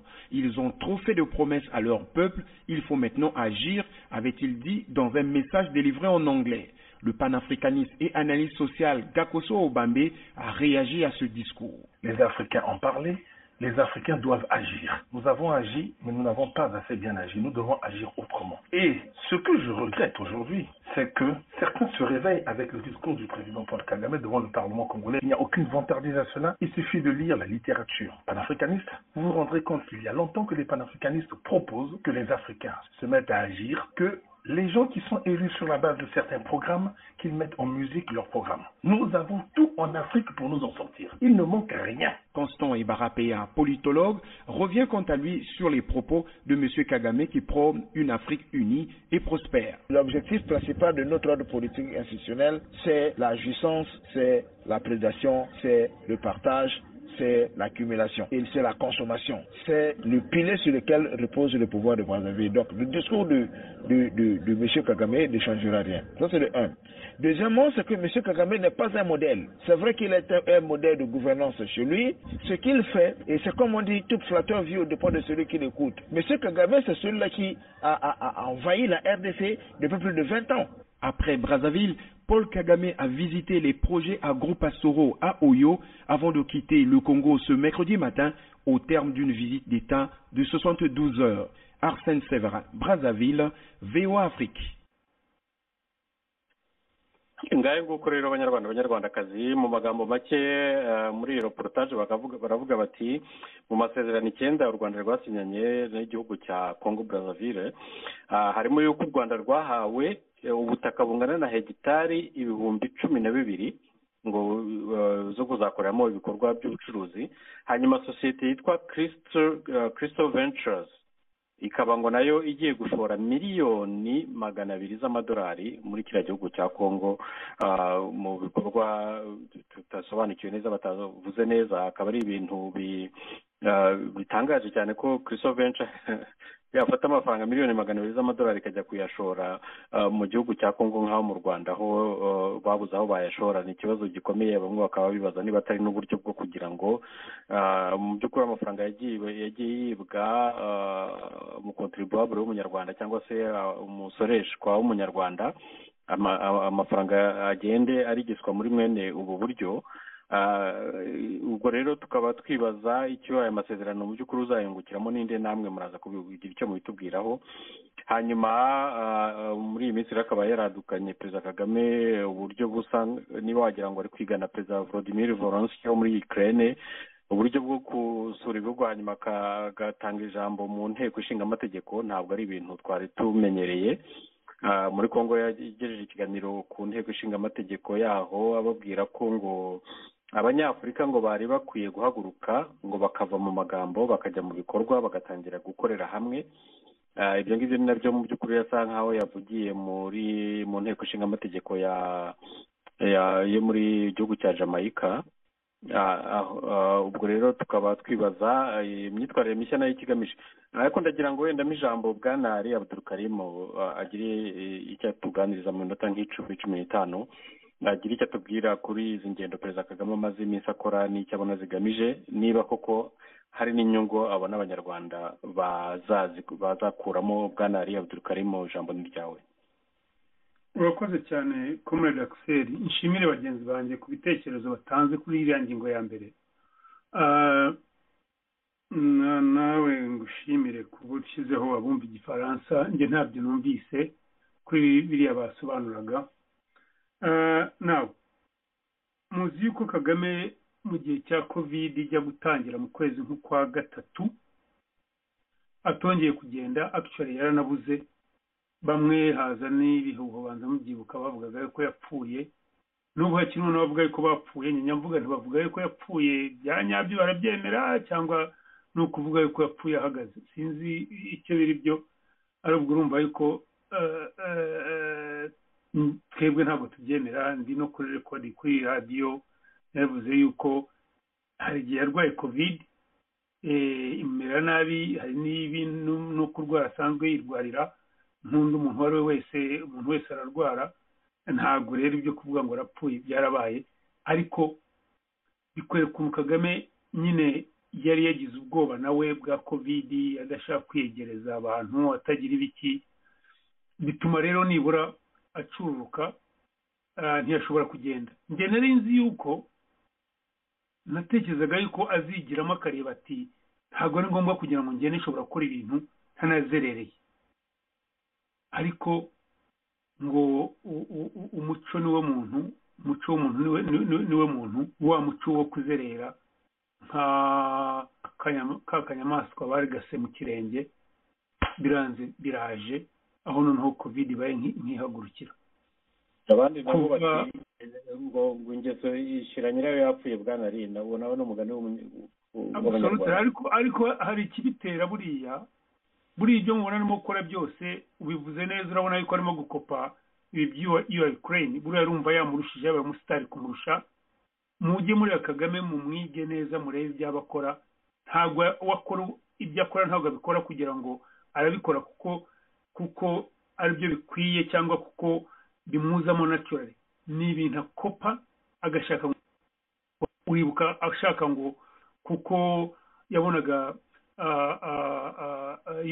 yagerageje kurwanya iriya hotel Rwanda byananiranye, aravuga atari kongi wakora filime. Uramwibuka ashondoka kuri bicycle yuri imisozi, ajya he ajya mu ngagi, ajya he ashaka filime. Nuko filime yapfuye bashatse kuyigurisha, of course irapfa. Yashanguye yerekana yuko nawe ari horohudu yikoze, abe mbese nka face y'u Rwanda. Ariko ntabwo byatanze, na filime ntacyo yigeze ikora, ahubwo bisa nk'ibyaguye mu mazi. Kuri byamuteye umujinya w'umuranduranzuzi wo kwibasira Rusesabagina bigeze hariya. Oya, yari yaramwibasiye na mbere, kuko Kagame yanga umunyarwanda uwo ari we wese waba umusitari. Nicyo yahoye nk'umuherwe Rujugiro, Tribert Rujugiro. Yabonaga ari umuntu ukize cyane, kandi abantu bose bo bazi yuko akize, bafite amakamu ku isi yose. Akavuga ati uyu muntu ntabwo yaba hano, kandi ari njye ugomba kugaragaza nkaho ari njye mukire. Ntabwo bari kubangikirana. Rero Kagame uzi yuko yabonye umuntu yaba ari mu gisirikare akunzwe cyane, agomba kumushyiraho ibintu, akavuga ati arashaka gukora kudeta, arashaka kugira ibiki, iwatisha akamufunga cyangwa akamuharabika, akamusiparinga, akavuga ibintu ibyo ari byo byose. Niko ameze. Ntabwo ushobora kugira ngo uri umuntu afiteho control ngo umube ugaragare kumurusha. Ni indwara rero aba psychologists barayigira. ni indwara twebwe mu bakuriye muri Uganda tubyita ubukopi kuba warakuze ufite utwo duco wikekakeka abantu ufite mbese complex. ni indwara bita inferiority complex. iyo inferiority complex rero ntabwo ushobora kuvamo n'ubwo wamera ute. iyo imaze kujyamo ukagira iyo complex kuyivamo birakomeye. kugira therapy yayo wayigira ari umuntu umaze kubi appreciating uti koko ndayifite, hanyuma bagatangira kugerageza kubigukuramo buhoro buhoro, ariko bitwara igihe. ntabwo nka therapy zose ziba ziri soft uko zimera. ikibazo rero ni uko we ntawe ushobora kumugira inama. abakabaye bamugira inama bafite ubwoba, ndavuga b'abanyarwanda bamwegereye. abandi bakaba bamugira inama n'umuryango we, nawe uri muri ibyo bintu byo kumva bubahwa, bari muri iyo ntuza, bari mu birere. ntago ni nkaho baguye ku bintu bata expectingaga. abandi bakamugira inama, bakajya bamugira inama. ni abantu wenda b'inshuti ze, tuvuga ngo ni inshuti ze, ariko ntabwo ni inshuti ze n'abamukoresha b'abazungu. ntabwo bamugira inama rero, kandi bo yarahindutse akarima ko basaruramo. ndavuga avana ku banyarwanda bakamuvanaho mu rwego rwa lobbying, mu rwego rwo gukoresha ibyo bashaka mu Rwanda. nka biriya twagiye tuvuga yuko abanyarwanda babirukana akazana abanyamahanga, biriya byo kumva nyine abaha izo facilities, ntabwo bajya kumuha ubwenge bo barabinjoyinga. nawe ikibazo gihari rero, iyo yakabaye abikora bidafite ingaruka ku gihugu, nta kibazo cyakabaye. ikibazo bifite ingaruka ku gihugu, bwana Axel n'abatwumva. amafaranga Kagame atanga kuko yagiye guhaguruka, ubu yihaye kugendana indege ebyiri ziriya za jeti, aho zipakinga zishyura, ariko n'abagenera nabo hari n'ababagiye mbere, nabo baba bafite izo allowance babona, baba bafite ibiki byose n'amavuta n'ibintu bakoresha. ubu ngubu uzi ko gutwara indege ya prive bihenda cyane, kuko bakuvanaho saa cyari ibyerekeye imbayo. So ayo mafaranga agenda ni menshi cyane, ariko nayo akoresha kugira ngo arobinga abantu ashobore kugura abantu bamutware muri izo za paroma. ntabwo bigiramo ubusa. hari abantu baba bahaye amafaranga, cyangwa se baguriye mu rwego rw'igitsina. abantu benshi ubu ngubu bakunda ibintu by'ibitsina, urabizi ukuntu babikora. Kagame rero yaperfectinze na FPR ye baperfectinze uburyo bwo kugurisha abakobwa b'abanyarwanda kugira ngo abone icyo ashaka. ni bya bindi bya kera wabonaga muri za filime nk'izi za Bondi, izi filime za bakoresha abakobwa kugira ngo bagere ku byo bagera. wa mugani nyine yakoze ya training ya intelligence yaboneye muri Cuba. So ibyo akora ni bya bindi bya kera, nk'uko ubona KGB ikora na Kagame niko akora, ko bose nuko bigishijwe gukora kugera ku cyo bagezeho. bagomba gukoresha ibyo ari byo byose, haba no kuabusinga abana b'abakobwa. muzi yuko mu Rwanda rero ari byo akora. abanyamahanga yababaha bakishima, bamushimye, bamutatse, bagize ibiki. In the end wagakora ibyo ngibyo, ariko spending amafaranga akoresha ayakabaye yishyurira abanyeshuri cyangwa azamura uburezi bw'igihugu. icyo ni kimwe ku burezi. ikindi, yakabaye yubaka amavuriro ari first class. ubu ngubu ajya Frankfurt kujya kwivuza, kuko ntagishobora kujya muri Amerika kubera nyine maguye ze n'abire bibazo afite by'abanyamerika barimo kumubaza. atinya yuko byamuhindukana ari hariya bakaba bamucakira. So arabitinya, wenda azajya yagiye muri UN, ariko bya bindi yajyaga yazerera ubu ntabwo ubu ibigezweho ni ukujya hehe Frankfurt niho ajya kwivuriza mu ivuriro riri someone hitwa Merizi, sinzi ukuntu bahita batyo. kujya kuri za medical check-ups. yakabaye afite ivuriro cyangwa afite aho bamucekingira mu gihugu cye u Rwanda, ubwo tukamenya uko yateje imbere. ariko ntabwo yabikora. amafaranga ayashyira muri izo ngendo ze, amafaranga ayashyira muri lobbying, amafaranga ashyira mu zindi maguye izo arizo zose zo kwigaragaza cyangwa gusapotinga abaperezida bashaka guhagarara kuba abaperezida kugira ngo bazabakoreshe. Ibyo bintu rero ngendesha mu bigereranye bwana Axel nuko ku byo twamenye mu myaka ya mbere ya perezida Nyakwigendera Magufuli Imana imuheruka ridashira akiba perezida, yarahagaritse ibintu by'ingendo, aravuga ati dufite za ambasade zigomba gukora akazi kazo, mfite ba minisita bagomba kugenda, ntabwo ari ngombwa ngo abone igenda buri hantu. Mfite minisita wa foreign affairs bagiye kugenda, agenda ariko nawe ntagenda n'igitimu kinini, kuko iyo perezida ahagurutse agenda na timu nini, kuko nakubwiye agenda na za advance party akagenda n'iriki, birumvikana nyine perezida security ye iba ari iyindi n'ibyo abagira biba ari ibindi, ariko we Kagame arakabya akora excess kuko kubera ko yikunda kandi kubera amanyanga aba yarakoze, abatinya n'icyamubaho, abatinya yuko abanyarwanda bari bwikarakase bari bwigaragambye, abatinya ibiki murindi nk'ibigihugu abonye abanyamahanga batangiye kumutuka kubera kino gikorwa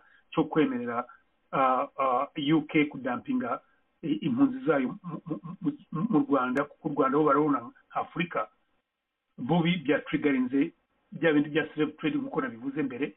Ubanza mwabonye abirabura ukuntu batangiye kumubwira ngo afite bwenge ki, bo nk'uko Tumaki yabivuze bari bazi yuko ari umupanafricanist agira ntuza, ariko babibonye buriya n'abajamayika nibaza kumenya ngo yakoze ibi ngibi, bo already barashaka kwivana kuri UK, barashaka independence yabo. Hariya yagiye Barbados bo babonye independence yabo, baramubona nkaho twebweho turimo kuva, we niho urya guhakwa. Ni umuntu urimo gusubiza ibitekerezo bye, aratekereza mu kinyejana, ni nayo mpamvu n'imyitwarire imeze nk'ikinyejana cyaba abami bicaga abaturage bagiraga ibiki. Ako nakari gaciyemo, ariko igikuru kimeze gite? Magufuli mu mwaka umwe ku ngendo zonyine yakaba yakora yasevinze miliyoni 400 z'amadolari. Upimiranye ubwo ni ku rwego rwa Magufuli, ntabwo Kikwete bubanza baraberaga, kuko Kikwete yagendaga niko ntekereza, ntabwo Kikwete yigeze agerageza no ku kimwe cya kabiri cyangwa cya gatatu cy'uko Kagame azerera. Upimiranye rero amafaranga bakabe basevinga, iyo yari kuba Kagame nawe yitwara nibura akavuga ati reka ngabanyeho ngende kimwe cya 10 cy'ingendo ngenzi, kuki kimwe cya 10. Kagame amaze gukora ingendo zitari hasi ingendo 20 mu bihugu 20, kandi byose ugiye kubara ngo yakoze mwiki ntacyo uretse icyo tuzi yaje gukora muri icyaza akajya mu Bufaransa gukora, nukuza gusaba ari amafaranga bakeneye ya Mozambique bataba hano bababarira babavunguriraho gatoya, ariko agomba kuza kugira ngo hakwe avuge papa agira ibiki, muzi yuko aza akiyiba. Yagiye Jordani, yagiye mu Bubiligi, yagiye Take, yagiye n'iki cyavuyemo ntacyo of course. Ikindi ahandi asigaye ajya ni Frankfurt, wenda twakwemera, ariko naho ntabwo yakaba yahajya yero kuba yasevinze amafaranga akagira ivuriro rizima, nibura akazi yiba ashaka no kuvurwa n'abazungu akabatumira bakaza bakamuvura mu ivuriro riri mu Rwanda.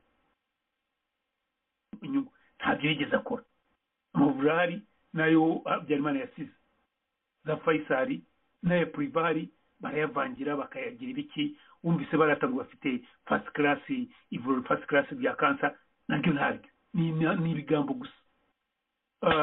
Ndabivuga mbihagazeho ko mfite abantu benshi bava mu Rwanda babwiye ngo barikira kuri cancer, bagera haba muri Amerika haba hano haba n'ahandi, bakabwira bati ninde wababwiye ko ntayo mufite mumerewe nabi cyane mugiye gupfa. Kandi uzi ko cancer muri iki gihe, cancer zimwe nyinshi iyo bazimenya hakiri kare uhita bakuvura ufite chance ikomeye cyane yo kuba wakira.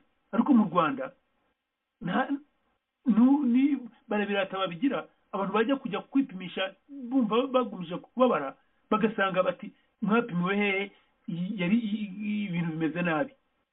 So ibyo mvuga ndabivuga mfite gihamya, mfite facts, bamwe barimo kumvira radio n'aba victim b'ibyo bintu barabizi byabayeho, cyangwa bafite abantu babo yabayeho. hari n'ikindi kintu gito cyane, simple kintu gitoya cyane, nko gupima pressure. Abantu bo mu Rwanda barwaye imitima cyane kubera yuko batabapima pressure, bababwira ngo bimeze neza, ariko pressure ya pumpinga cyane igapumpinga ku mitima, imitima ikaza kugira imbaraga nkeya cyangwa chambers z'umutima zikagira imbaraga nkeya, bakavanamo indwara secondary za pressure zo kurwara umutima, kandi ubundi batakabirwaye, uretse yuko n'ubundi bafite n'imitima yuko birarikiriye kuba barana hafi. Ariko ibi byose biravira mu biki? Ingaruka zabyo wazishyira no kuri izi ngendo za Kagame, kuko aspendinga cyane, nkaho yagakoze ibintu, nongere mbisubiremo, amafaranga asavinga mu kugenda agabanyije ingendo ze zajya mu burezi, byafasha u Rwanda mu kugira ubumenyi za skills n'ibiki bikenewe no gutera imbere. Icya kabiri, amavuriro bwagaye abanyarwanda ubuzima bwiza, ariko ntabwo bishoboka. Icya gatatu, yagatumye embassies aho z'u Rwanda aho ziri zikora abambasada bagakora, ariko abambasada b'u Rwanda ntabwo bashobora gukora, bagomba gutegereza perezida araza kuza, perezida araza kugira ibiki, imikoro ibaye n'ugomba kugira hambere uzi ko yatumaga ngire nte ubyangira nte byarangiye, ubu niwe wigendera.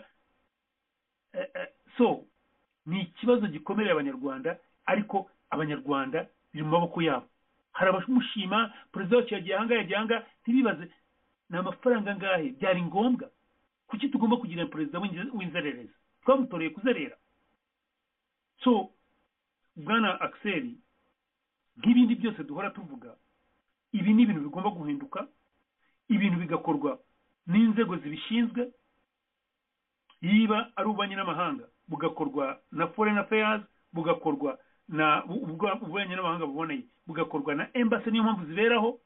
Ariko perezida ariko bwana utaragera wenda aho ngaho, uratekereza iki kuri buriya butaka bungana na hegitari 12,000 Kongo yahaye u Rwanda, hanyuma na ziriya miliyoni 200 Christo Venture ngo igiye gushora mu gihugu cya Kongo?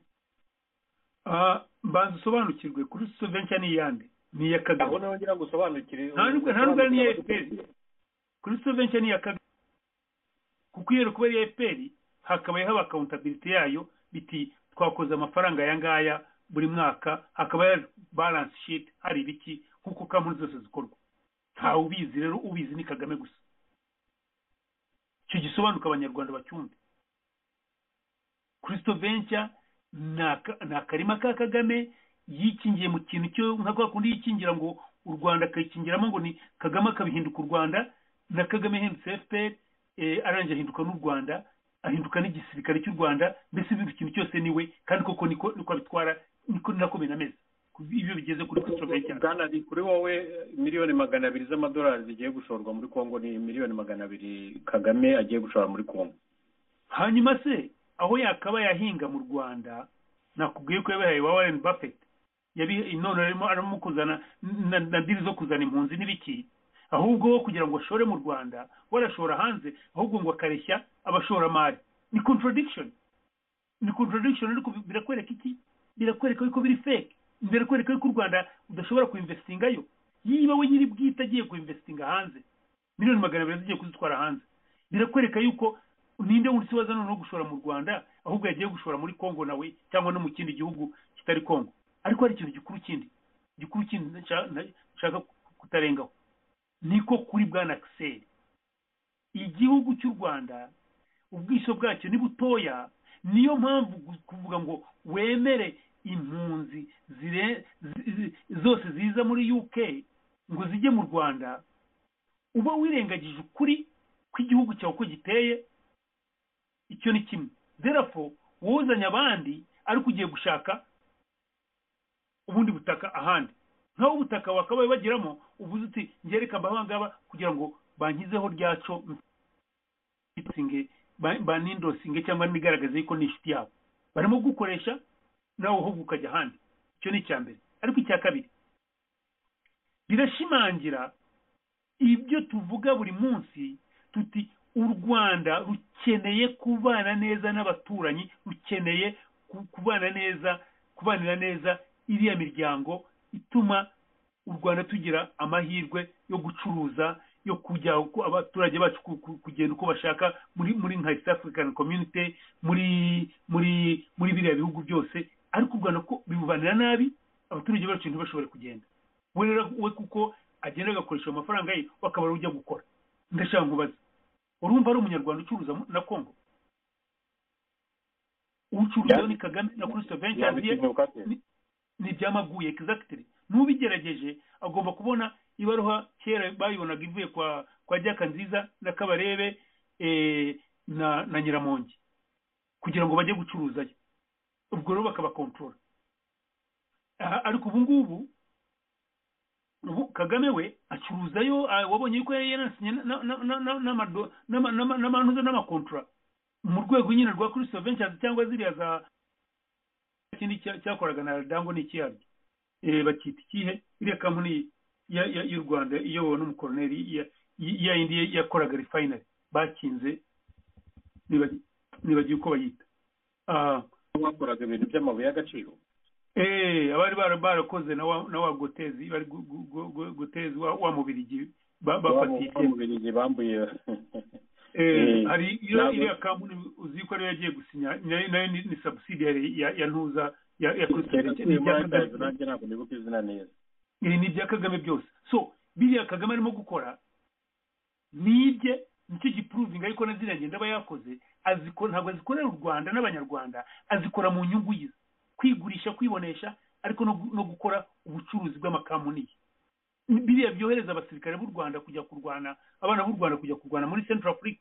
Ubucuruzi babone ni Christophe Ventures bikora. Christophe Ventures nakubwiye ngo ninde? Ni Kagame. So Kagame igihugu yagifashe nko kubona abami ba kera bafataga igihugu bikaba ibyabo bikagira ibiki, ariko nuko abami bo aho Kagame atandukanye n'abami nuko abami bahaga batwara nabo bakagira ibyo bagira, nabo barwanya bakagira ibyo bagabana n'ibiki. Kagame nta muntu ukibona, iyo yarangije gukoresha arakunaga. Ikibazo na abanyarwanda kuki batabireba bakavuga ngo no, we deserve better, we deserve imitekerereze, imyumvire, imiyoberere y'Urwanda na bagenzi babo bafatanyije bishaka kutuzanira byaho buri munyarwanda agomba kugira amahirwe angana n'ayundi. Waba uri perezida, waba uri umuturage wo hasi, nawe ugomba kugira amahirwe gasita ushobora kuba waharanira ikintu, ugomba kugira iyo garanti yuko wakibona kandi ukakibona neza, leta ikagufasha kugira ngo ushobore kuba wakibona.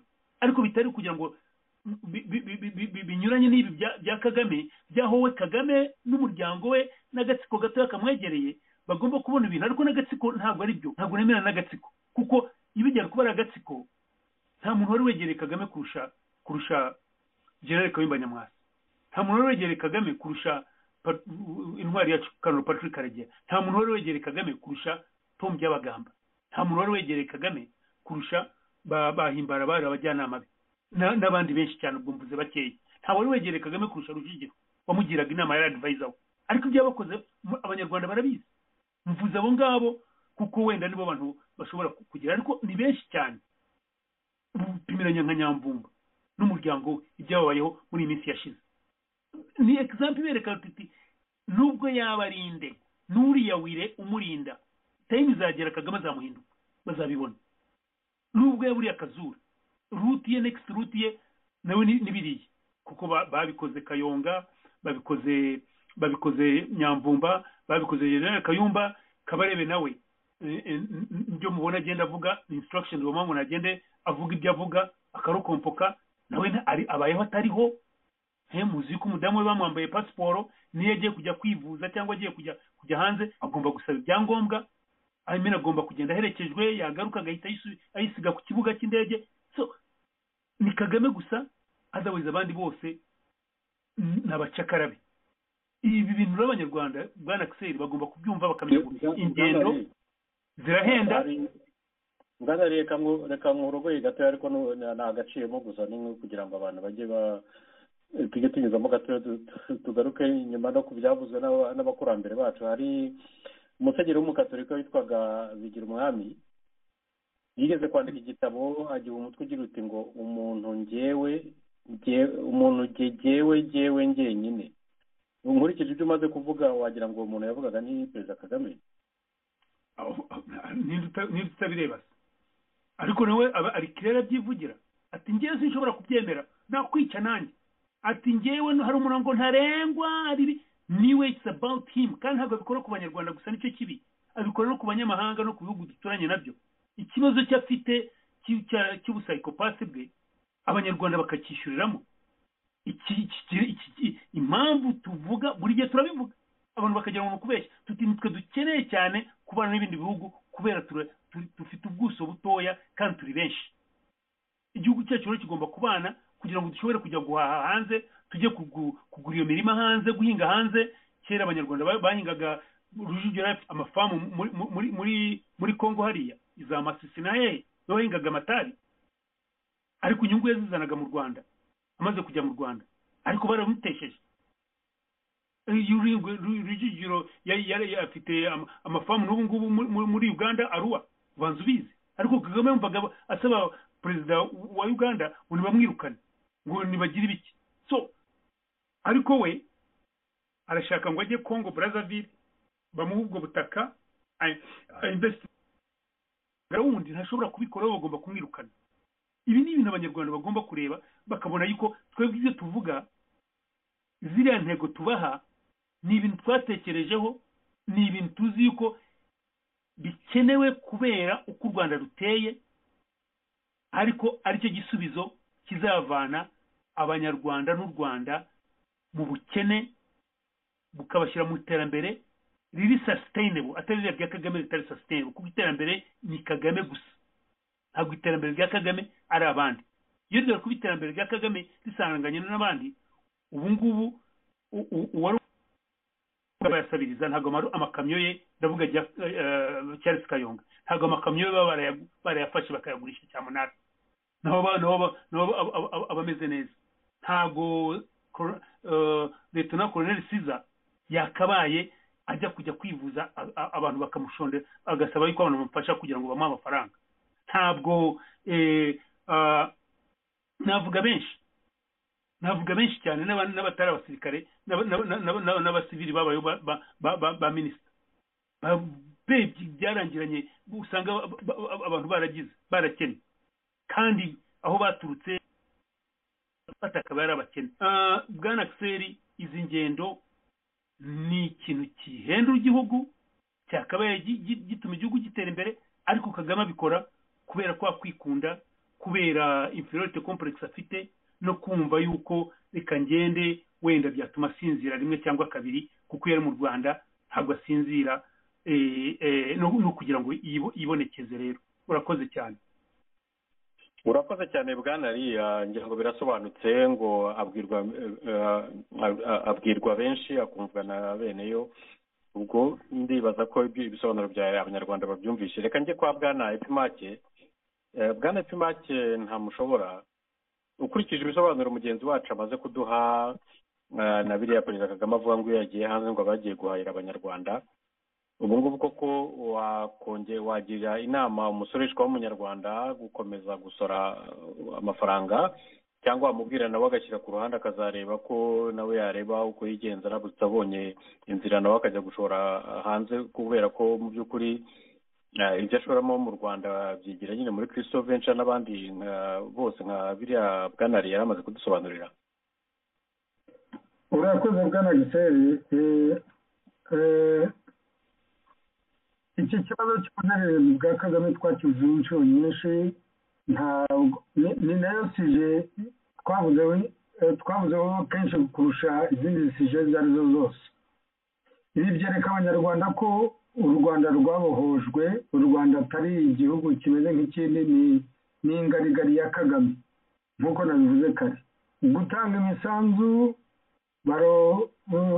ni ku ngufu ntabwo abanyarwanda babyanga kubera ko nibabyanga bazicwa cyangwa bazanyerezwa ariko bazajya bamenya ko amafaranga batanze ntacyo azabamarira ari amafaranga azajya kugwa mu mifuka no mu nyungu bwite za Kagame ntabwo byakumvikana ukuntu umuntu yamara ibyumweru bingana gutya ataba mu gihugu yizererera ajya no mu bihugu tutanakwimajiye ko yajyamo nko muri Jamaica ikintu yaba agiye gukoramo tutazi icyo ari cyo, uretse ko abenshi bari mu gukeka ko ari ukujya gushaka isoko ry'urumogi, akajya kwibonekeza avuga muri imbere y'abasenateri n'abadepite nk'uko abigenje muri Congo Brazzaville, nk'aho ari Baudouin, nk'aho ari Bonaparte. Wagira ngo rwose ni igitangaza cy'umugabo cyageze ahantu, nk'aho ari umuntu w'igihugu gikomeye kigiye kubwiriza andi mabwiriza, atari cya gihugu cy'igikene kiri mu bihugu 25 bikennye, biri mu bihugu 4 bifite abaturage batishimye ku isi. Cya gihugu aho abacuruza ku gataro bakubitwa, cya gihugu aho abantu middle income itaza, bya bintu byo bavugaga ngo bazagira rovoni imeze nk'ibindi bihugu biri mu nzira y'amajyambere. Reka da, ni ukubivuga mu mibare, ni ukubivuga mu nyandiko gusa, no kujya kubyamamaza kugira ngo abashaka kubyumva babyumve, ariko atari ko bimeze. Ibi rero biragaragaza ko dufite umunenganenzi ku mutwe w'igihugu, dufite umwirasi, umwishongozi, umunebwe, karifikativu zose zishobora kuboneka ku muntu wese udashobora guteza urugo rwe imbere cyangwa igihugu cye imbere. Ibi rero nibyo turimo kubona. Ntihazagire utekereza ko u Rwanda ruzatera imbere rugifite Kagame. Nayo mpamvu kumurwanya ari impamvu ikomeye cyane. Abantu bagomba kubibona. Kumurwanya ni ukugira ngo dutabare abanyarwanda, ariko kumurwanya ni no kugira ngo dutabare n'ishema ry'abanyarwanda ubwabo, buri muntu uwo ari we wese ku giti cye, kugira ngo azasubirane agaciro ko kuvuga ko kuba ari umunyarwanda byaba ari agaciro kuri no ku wundi muntu. Ariko bwana Giseruzi, kumva kugenda uhingutse wavuga ko umunyarwanda wose bakaguhema, bakavuga bati ese niba abicanyi, ese niba bandi babashotoranye bajya muri Congo, niba abandi birwa birata batanga amafaranga bayatagaguza, aho kugira ngo bayaguremo icyagirira abanyarwanda akamaro, ahubwo bakirirwa bitemberera mu ntuza. Ibyo bintu koko nibyo dukeneye? Ibi ngibi byose bigaruka kuri cya kibazo twibaza, abanyarwanda ese koko nuko bazakomeza kumera, cyangwa batekereza nk'uko twebwe dutekereza muri araneze, tukavuga tuti hari ukundi byagenda, uyu muntu akwiye kuvaho, guverinoma ye ikwiye kuvaho, kugira ngo hajyeho ubutegetsi butekereza abanyarwanda, bwumva abanyarwanda ari abantu bakwiriye icyubahiro kandi bakwiriye n'ubuzima busanzwe. Uretse n'icyubahiro bagomba no kubaho tudaboro. Amafaranga yakababeshejeho n'ahangaha Kagame arimo kugenda kuyatsinda ayajyana muri Jamaica. Koko kari imagine perezida wo mu Rwanda yagiye muri Jamaica, nkaho dufitanye, ntabwo ari icyaha antakateri, ariko se koko Jamaica ntabwo ari Ububiligi, Jamaica si Ubufaransa, Jamaica si Amerika, Jamaica si Ubwongereza. Ibyo bihugu byose twakunze kubana, si Tanzania, si Congo, si Ubugande, si Burundi. Yagiye muri Jamaica kwenda iki? Ahubwo ikigaragara rero, abanyarwanda batabona, kandi bimaze kuba inshuro zirenga 3 cyangwa 4 buri mwaka, tudashyizemo ya myaka ya COVID,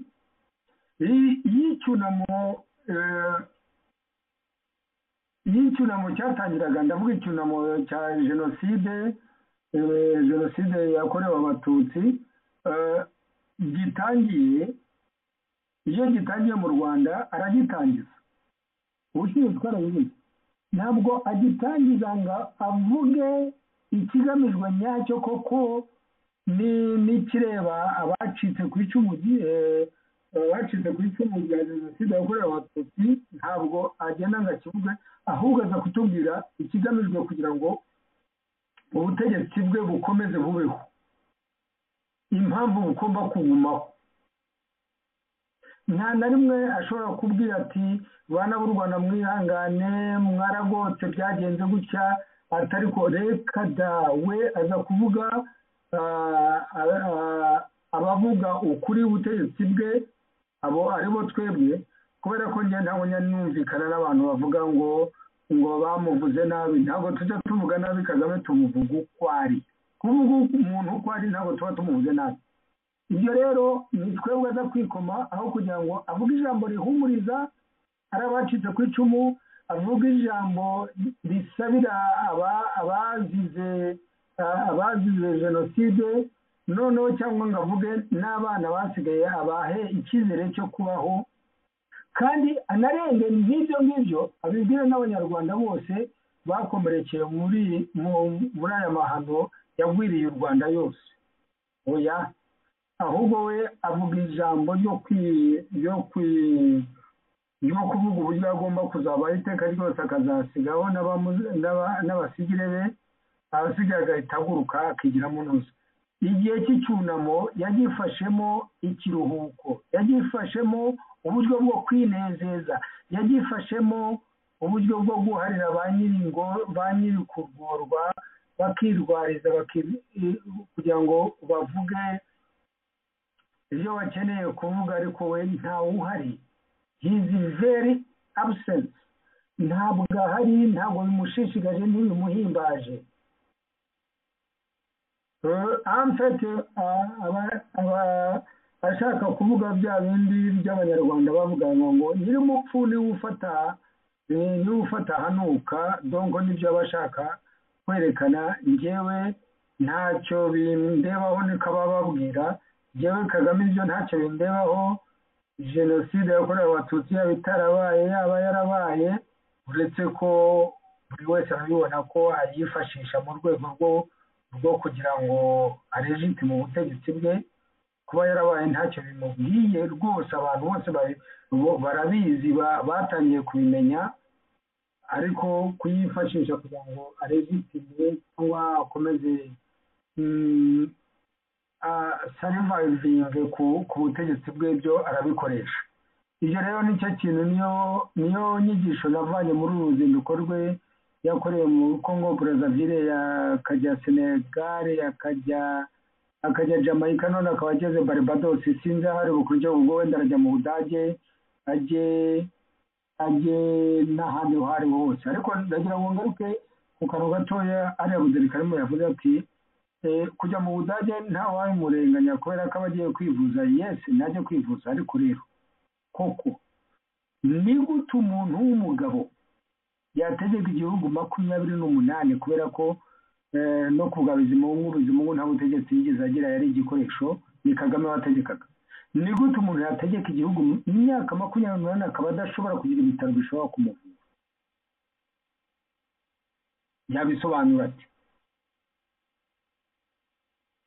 yabisobanura ate n'abandi bose baba muri Afurika bameze gutyo babyumvireho ntabwo byumvikana ni igisebo ni ikimwaro ni ububwa nongere mbisubiremo kubona utashobora kubona ibitaro byakuvura umaze imyaka 28 utegeka igihugu ubona amamiliyoni n'amamiliyoni reba ubu ngubu bagiye kumuha miliyoni 120 azazikubita poshe azajya zigenderamo mu ndege prive aho kugira ngo yubake ibitaro bishobora kumuvura imyaka 28 umwana aravutse yize primaire yize nursery yize primaire yize secondary agiye muri university ushobora kumwigisha specialite imyaka 28 umwana aba yabonye PhD afite ari specialite w'ikintu iki cancer duzi ko arizo ndwara zikomeye kanseri n'ibindi ashobora kuvurira iwawe mu bitaro by'iwawe ufite electricity ufite ibyuma byose bishobotse n'abandi baturage nka biriya twavugaga hari n'abana b'abanyarwanda wenda ku mpamvu zitandukanye bakuriye muri ibyo bihugu twavugaga by'amahanga babashe kwiga nk'ibyo ngibyo uvuga bafite ubwo bumenyi bashobora rwose b'abahanga ngenzi byibuze nzi nka 3 bashobora kuba bavura abanyarwanda, bafasha abanyarwanda, bafite n'ubushake bwo kuba bajyayo rwose bagafasha abanyarwanda, ariko bakazitirwa n'uko bumva bataba batekanye bari muri cya gihugu kubera ibyo byose twagiye tugarukaho. Bwana Giseri, icyo dukunze kuvuga muri RNC, ikibazo ni ukugira ngo abanyarwanda nibo batari mu kubyumva vuba kugira ngo kubita ingabo mu bitugu tuvaneho uyu muntu. Ikibazo cy'amakiriro y'abanyarwanda ntabwo kiri kure. Abanyarwanda bafite ibintu byose bishoboka. Abanyarwanda ni abakozi, abanyarwanda ni abantu. Gukundirana ntabwo ari ikibazo twabuze n'ubuyobozi nyabwo. Abanyarwanda bize n'abadogiteri bafite izo za specialite, dufite abari mu byogajuru, dufite abari muri medecine, dufite abari muri fizike zisanzwe, dufite abanyamibare, dufite abasosiyoloji, dufite abantu bigisha muri za universite na za Harvard, dufite abanyarwanda bigishayo. Abo bose ni abantu bari ready yo kuba batanga umuganda mu Rwanda igihugu kiramutse kibonye ubuyobozi bufite bugarantisa amahoro kuri buri munyarwanda uwo ari we wese. Kuba u Rwanda rwaba Singapore ntabwo ari ni inzozi za Kagame adashaka kureyariza, ariko twebwe izo nzozi ni ibintu byoroshye cyane. Imyaka 10 irahagije kugira ngo abanyarwanda, nkunze kubivuga inshuro nyinshi, abanyarwanda batuzwe n'ubuhinzi ku kigero cya 80%, rero byagabanuka bagere kuri 20%, aribo bonyine bahinga, abandi bose batuzwa na serivisi, kubera ko abanyarwanda bazi investissement cyari cyo. Abanyarwanda bari hanze diaspora turahari, turi benshi, dushobora kujya kwemvesisa muri kiriya gihugu, ariko kubera ubutegetsi bubi ntabwo tujyayo. Ibi byose ni ingaruka mbi z'ubutegetsi bubi. Bwana Giseri, ntabwo byumvikana kubona perezida w'igihugu cy'u Rwanda n'amafaranga babonye n'abanyarwanda bari hanze b'abanyabwenge n'abadogiteri dufite bari hanze, perezida w'u Rwanda ajya kwivuza hanze, bigatuma azerera hose, yinyuza Senegal, yinyuza Jamaica, yego wenda yagiye kunywa urumogi muri Jamaica, nibyo tubaziho, noneho akinyuza Barbados, yarangiza akanyura mu Budage, akazahamara ibyumweru tutazi n'ahari. Oya, ibi bikwiye gucika. U Rwanda ni igihugu gitoya, u Rwanda ariko rufite abanyarwanda bazi gukora kandi bari ku isi yose. Icyo nacyo ntinofopa kukibagirwa. Ubumenyi tuzavana ku isi yose tuzabujyana mu Rwanda kugira ngo u Rwanda rwiteze imbere rubinyujije mu maboko y'abana barwo. Nicyo navuga, Bwana Giseri. Urakoze cyane Bwana Epimake ku bitekerezo byiza utugejejeho, kandi nizere ko byibuze uyu munsi tuza kubona umunyarwanda umwe, 2, 3 cyangwa 4 bavuga bati enough is enough. Aho bigeze birakabije, reka nanjye nunge mu rya bagenzi banjye dufatanye kwanga akarengane no kwanza ibikorwa nk'ibi ngibi mu by'ukuri byo kuzamura umuntu umwe, abandi banyarwanda bose aho bari bagacupira. Reka ndebe niba mugenzi wacu Maître Nyasi Rusagara twaba tukiri kumwe. Maître Nyasi Rusagara twaba tukiri kumwe, mwamunyumva?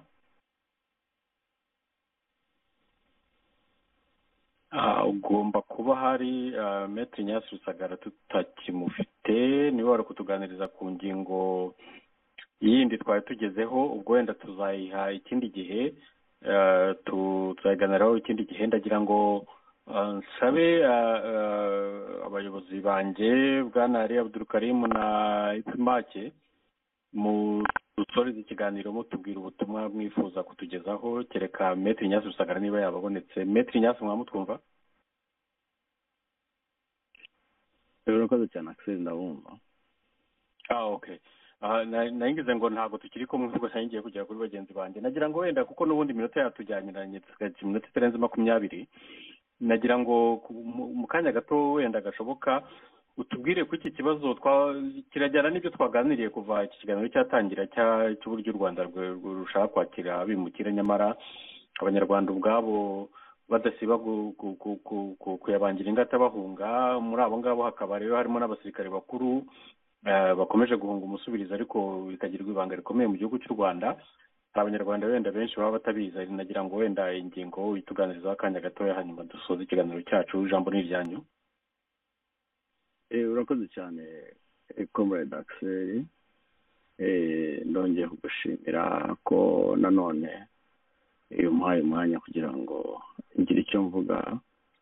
Ndatekereza rero nk'uko ubimbajije nyine ntaho bitandukanye na biriya twaganiraga,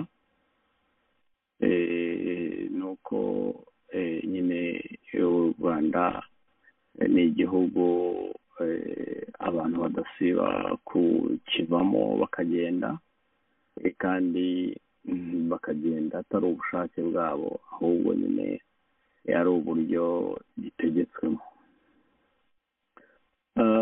Rero mu by'ukuri wenda impamvu twanabivuga cyane ahangaha akenshi binagamije gutabariza imiryango, kuko burya akenshi umuntu iyo yagiye aba yagiye, ahubwo noneho ubutegetsi bw'umunyagitugu aho bubera bubi ni uko bukurikirana n'abandi bantu batari nyir'ubwite bakaba bagirwa nabi. Rero Axel ntiriwe njya kure, ni uko igihari ubu ngubu murabizi mu bihe byashize, hashize ibihe leta y'u Rwanda isaba abantu bayihunze ko basubizwa mu Rwanda. Muri iyi minsi ngira ngo hagezweho igihugu cya Uganda, twagiye tubona umuvugizi wa leta we yandika avuga ngo baboherereze u Rwanda n'ahandi. Biriya rero ni biba bikozwe ku mugaragaro, ariko noneho hari n'ibindi bidakorwa ku mugaragaro.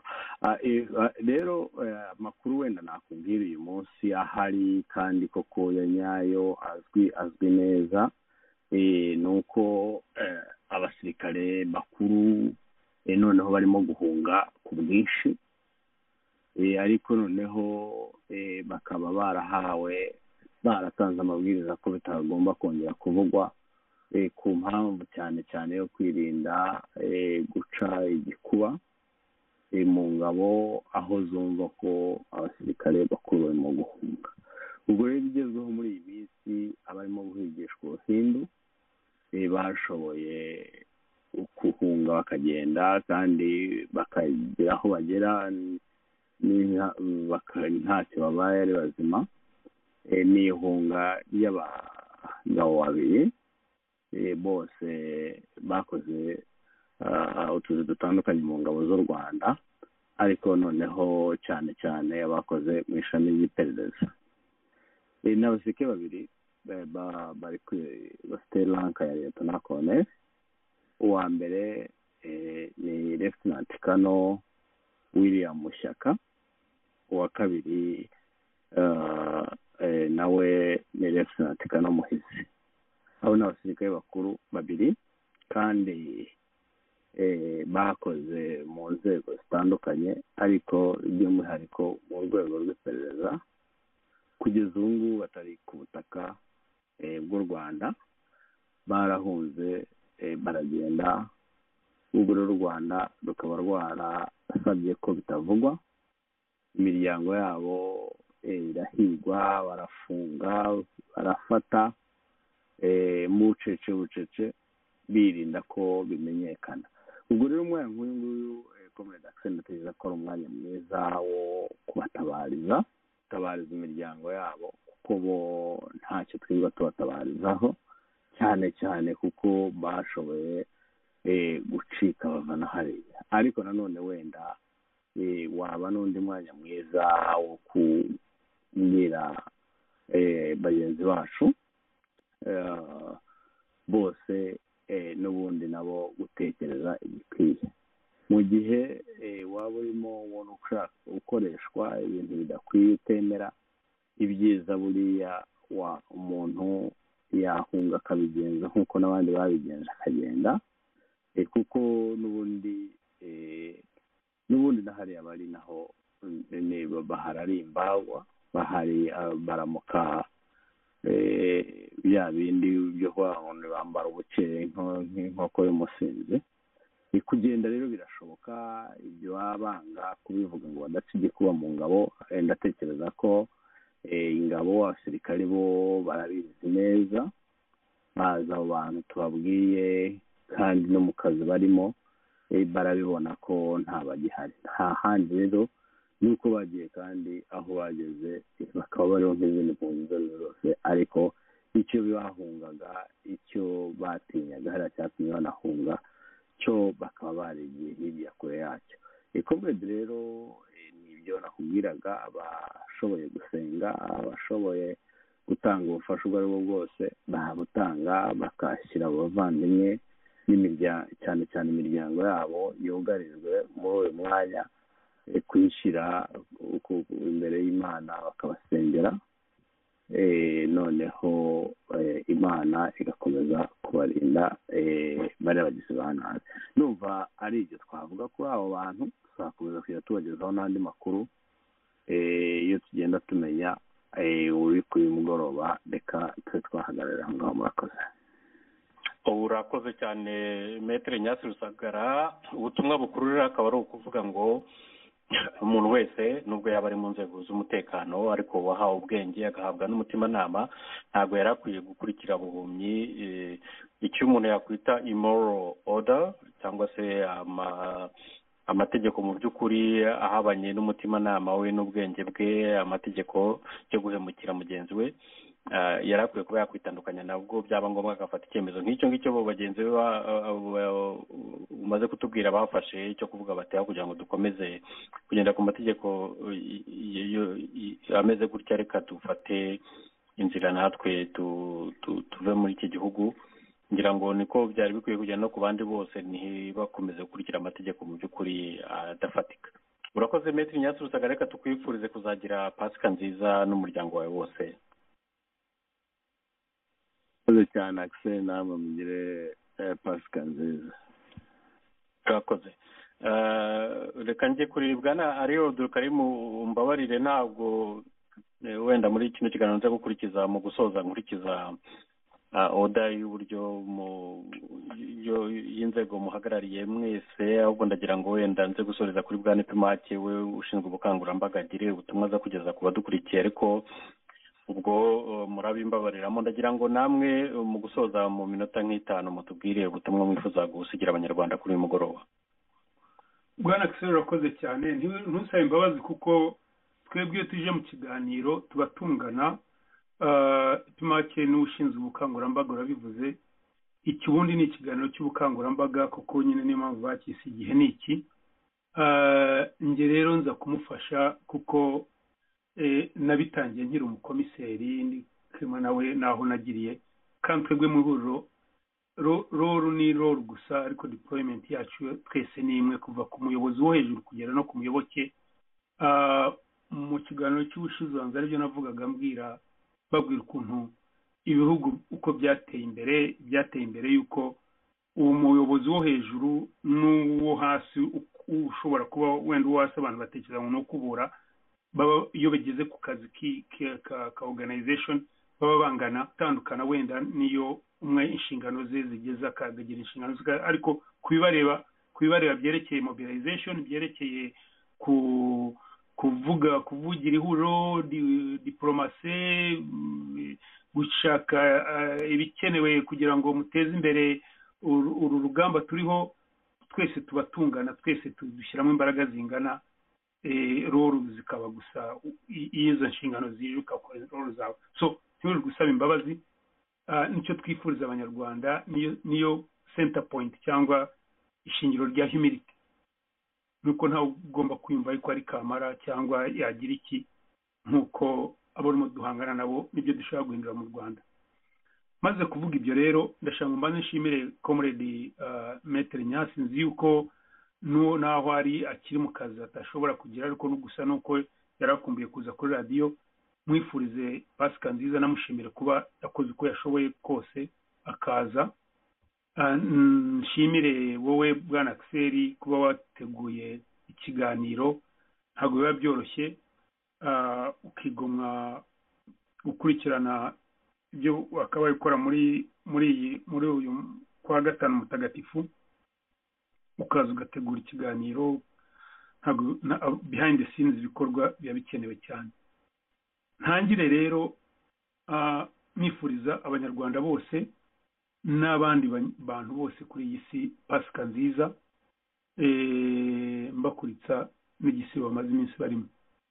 Nifuriza n'abayisilamu kugumizamo bagira igisibo cyiza. Message ndi butangiye uyu munsi ni message yoroshye cyane. Icyambere na mbere ni message yo kuvuga ngo ihuriro nyarwanda ni organization ya politiki iharanira gucungura abanyarwanda, iharanira kuzana impinduramatwara mu mitekerereze, mu myumvire no mu bikorwa by'uko abantu by'uko igihugu cyacu akaba gikora kugira ngo duteze imbere abanyarwanda nta vangura.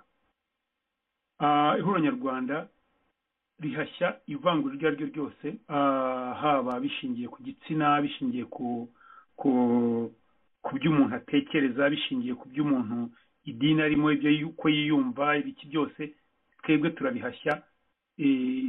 N'ubwoko n'akarere n'ibiki, ibyo ni ibintu duhashya, n'ibintu twarenze. Twemera ubumwe bw'abantu bose, ubwo bumwe bushingiye mu amahirwe angana, gutabara bose nk'uko bingana, bose bagahabwa bakabona amategeko babereye nk'uko buri umwe yabyifuje n'uko buri umwe wese abibona, ntabemo ngo bameze batyo bimeze bitya. Wumvise ibyo ntangiriye nkubwira, n'ubwo waba uri umuyobozi nawe ukangana n'abandi mu rwego rwa humility, ariko mu rwego rwo kugira ngo utange indayabukuru. So abantu ndashaka ngo babimenye rero yuko ari cyo ihuriro nyarwanda rihagarariye, nicyo riri cyo. Ntabwo ihuriro nyarwanda riza gutera abanyarwanda ubwoba, ahubwo riza kubamara ubwoba no kubaha icyizere cy'uko bo ubwabo bashyizeho akabaraga ikibazo kibugarije cy'ubuyobozi bubi, ubutegetsi bubi bubica, bukabambura, bukababuza amahoro, twabirangiza. Message rero ni ukugira ngo ibyo bumva Kigali gerageza kuvuga ngo turabaterarisi, ntabwo turi bo, tuzapfa tutabaye bo, ahubwo Kigali ibishaka ngo ikore bya bindi muri intambara ya Ukraine babyise ngo ni ngo gufraginga ibinyoma cyangwa se guhindura ibintu mu rwego rwa psychology. Bavuga bati hagiye kubaho gutera ibingibi kandi ari rashigiye kubikora. Naba rero bavuga ngo turabatera bwoba, kuko nibo batera ubwoba nk'uko tubivuga nyine, bateye abanyarwanda ubwoba, urumva barimo guhunga. Ntabwo twebwe abantu baduhunga, nta n'impamvu zatuma banaduhunga. Twe turahumuriza abanyarwanda, ariko uhohotera abanyarwanda, ukora n'abanyarwanda, of course tumuteye ubwoba, kuko azi yuko turimo gusobanurira abanyarwanda ibyo bagomba gukora n'ukuntu bimeze. Ariko n'abanyamahanga bagiye babeshya, turimo kugenda tubanyomoza, tubagaragariza ukuri kwabyo. Bwana Axel rero, y'ibihuriro nyarwanda abanyarwanda barisobanukiwe n'icyo rihagarariye, bakumva yuko rihagarariye ubumwe bw'abanyarwanda, ubwo bumwe bushingiye kugira ngo buri munyarwanda wese agire amahirwe angana n'ayundi, bijyana na viziyo y'ihuriro nyarwanda ivuga yuko ari u Rwanda buri munyarwanda azibonamo amahirwe angana n'ayundi, azubaha bingana n'undi, amategeko bigenda ku mategeko, rwubahiriza uburenganzira bwa muntu n'agateka kabwo, bwubahiriza imibanire myiza, kumvikana, kugira ibiki. Bagomba kumva yuko ariho ubwo bumwe tubuhagazeho cyane, tubutsimbarayeho.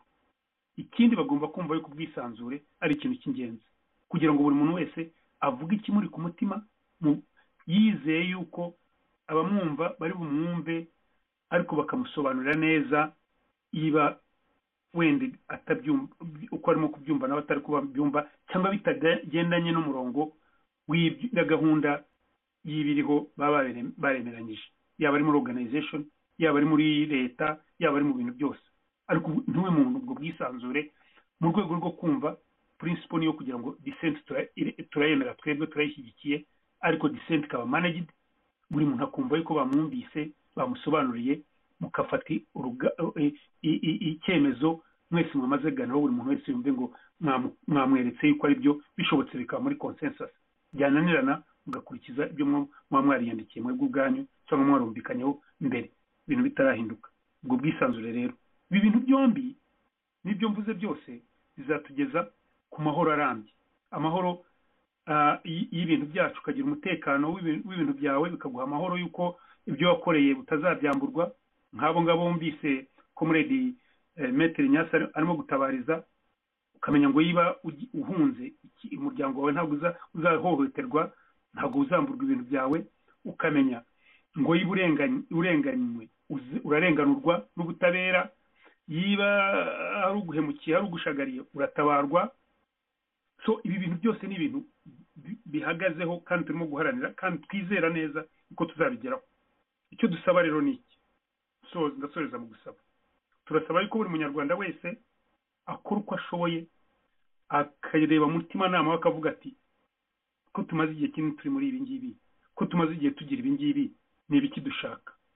Kivana mu bintu byo kumva mugenzi we ngo ni umuvantara, mugenzi we ngo ni umugenosideri, mugenzi we ngo ni umwicanyi w'inkotanyi, akumva mugenzi we ngo ni ibi.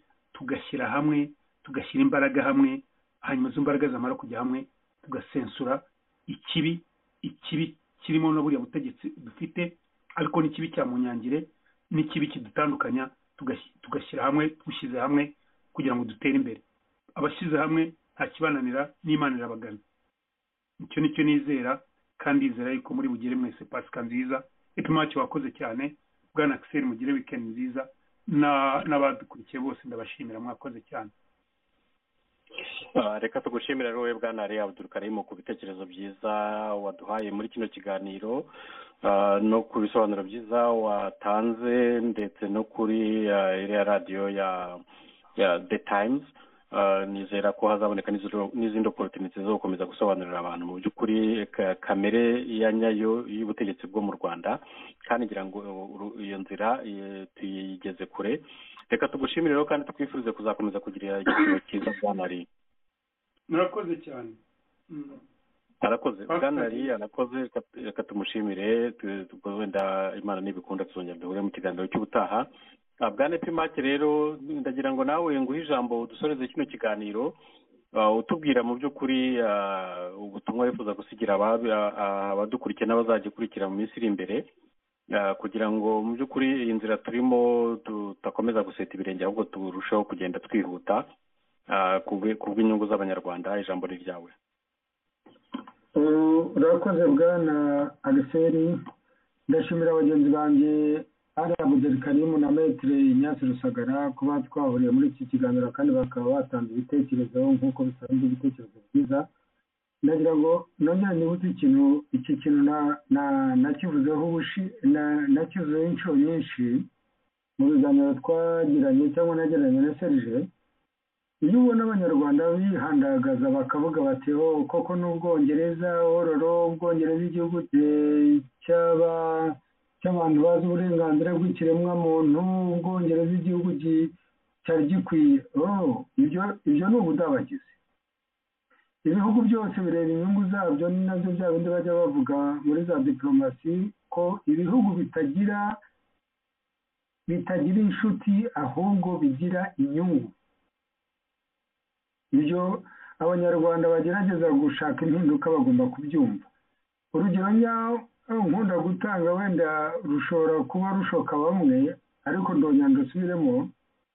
Ntabwo umuntu yaba yaraje kugutwara umugore wawe kubera ko wenda agize ibyakurusha, cyangwa umugore wawe anamukunze akaba ari ihabara ry'umugore wawe, noneho akamugutwara wowe ukajya kumubwira uti buriya ibintu ukorana n'umugore wanjye birica urugo, biratuma urugo rwanjye rusenyuka.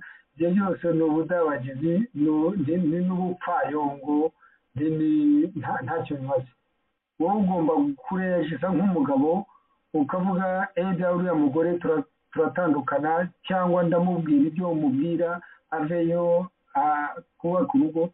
Natwe nibyo tugomba gukorana na Kagame. Naho kuza gutakira Ubwongereza, kuza gutakira Ubufaransa, kuza kuvuga ngo Macron ngo agire icyo akora kuri Kagame kandi arimo kumujyana muri Mozambique yamugize umugaragu we, ibyo bintu tugomba kumenya kwirwanaho nk'abagabo, tukera gutera imbabazi. Ibyo bintu tukabireka, tukareba ubundi buryo, tukavuga ukuri, tutishe diplomasi ariko tukavuga ukuri. Abuderikarimu yabyerekanye neza uko yabigenje kuri iriya radiyo.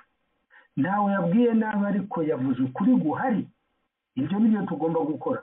Nabyo kwiza kurwa dutera imbabazi ibyo bikava aho ngaho. Naho rero ikindi narangirizaho ni ijambo Nelson Mandela, hari ibintu byinshi yagiye avuga ariko ni ikintu nakunze yavuze ati igihe cyose abantu bazihorera bagafata ibyemezo kuri wowe udahari, uzajya umenya ko ari ibyemezo akenshi na kenshi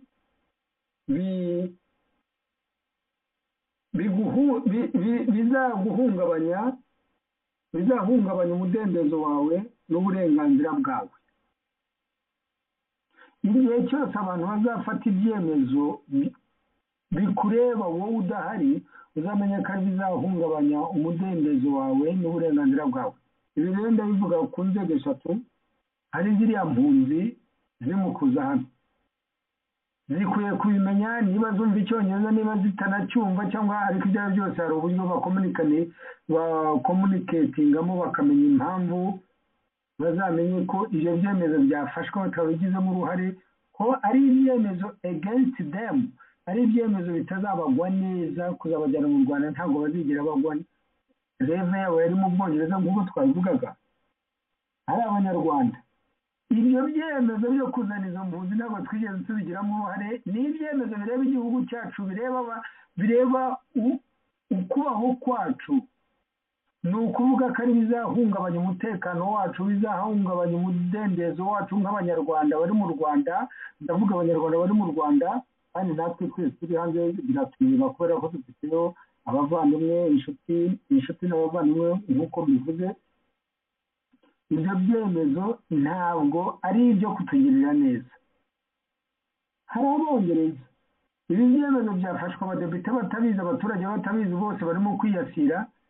Ibi ntabwo ari ibyemezo byafashwe kugira ngo bagere neza, ahubwo ni ibyemezo bize kugira ngo abantu bose babone nk'abarasiste, abantu bose babone nk'abanyamoko, abantu batangiye kuvangura ku mugaragaro, batakigira ubumuntu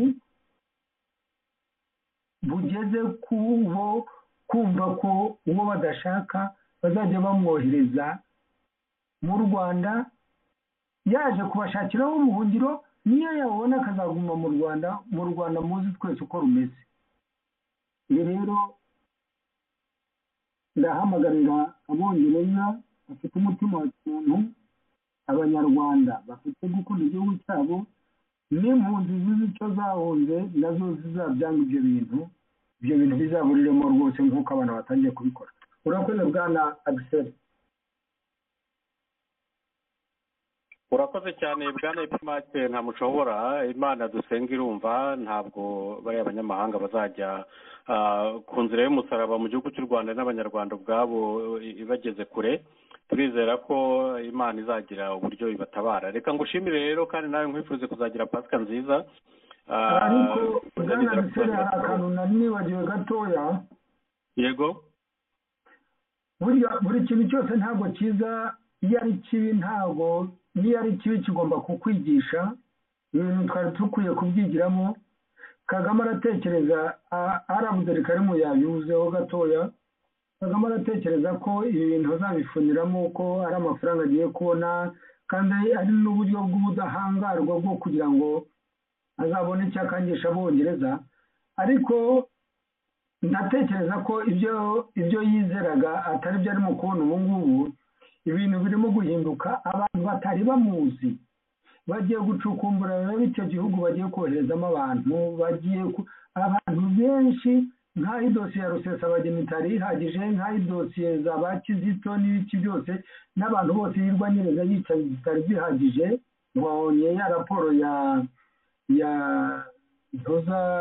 y'Abanyamerika uko imeze y'ububanyi n'amahanga.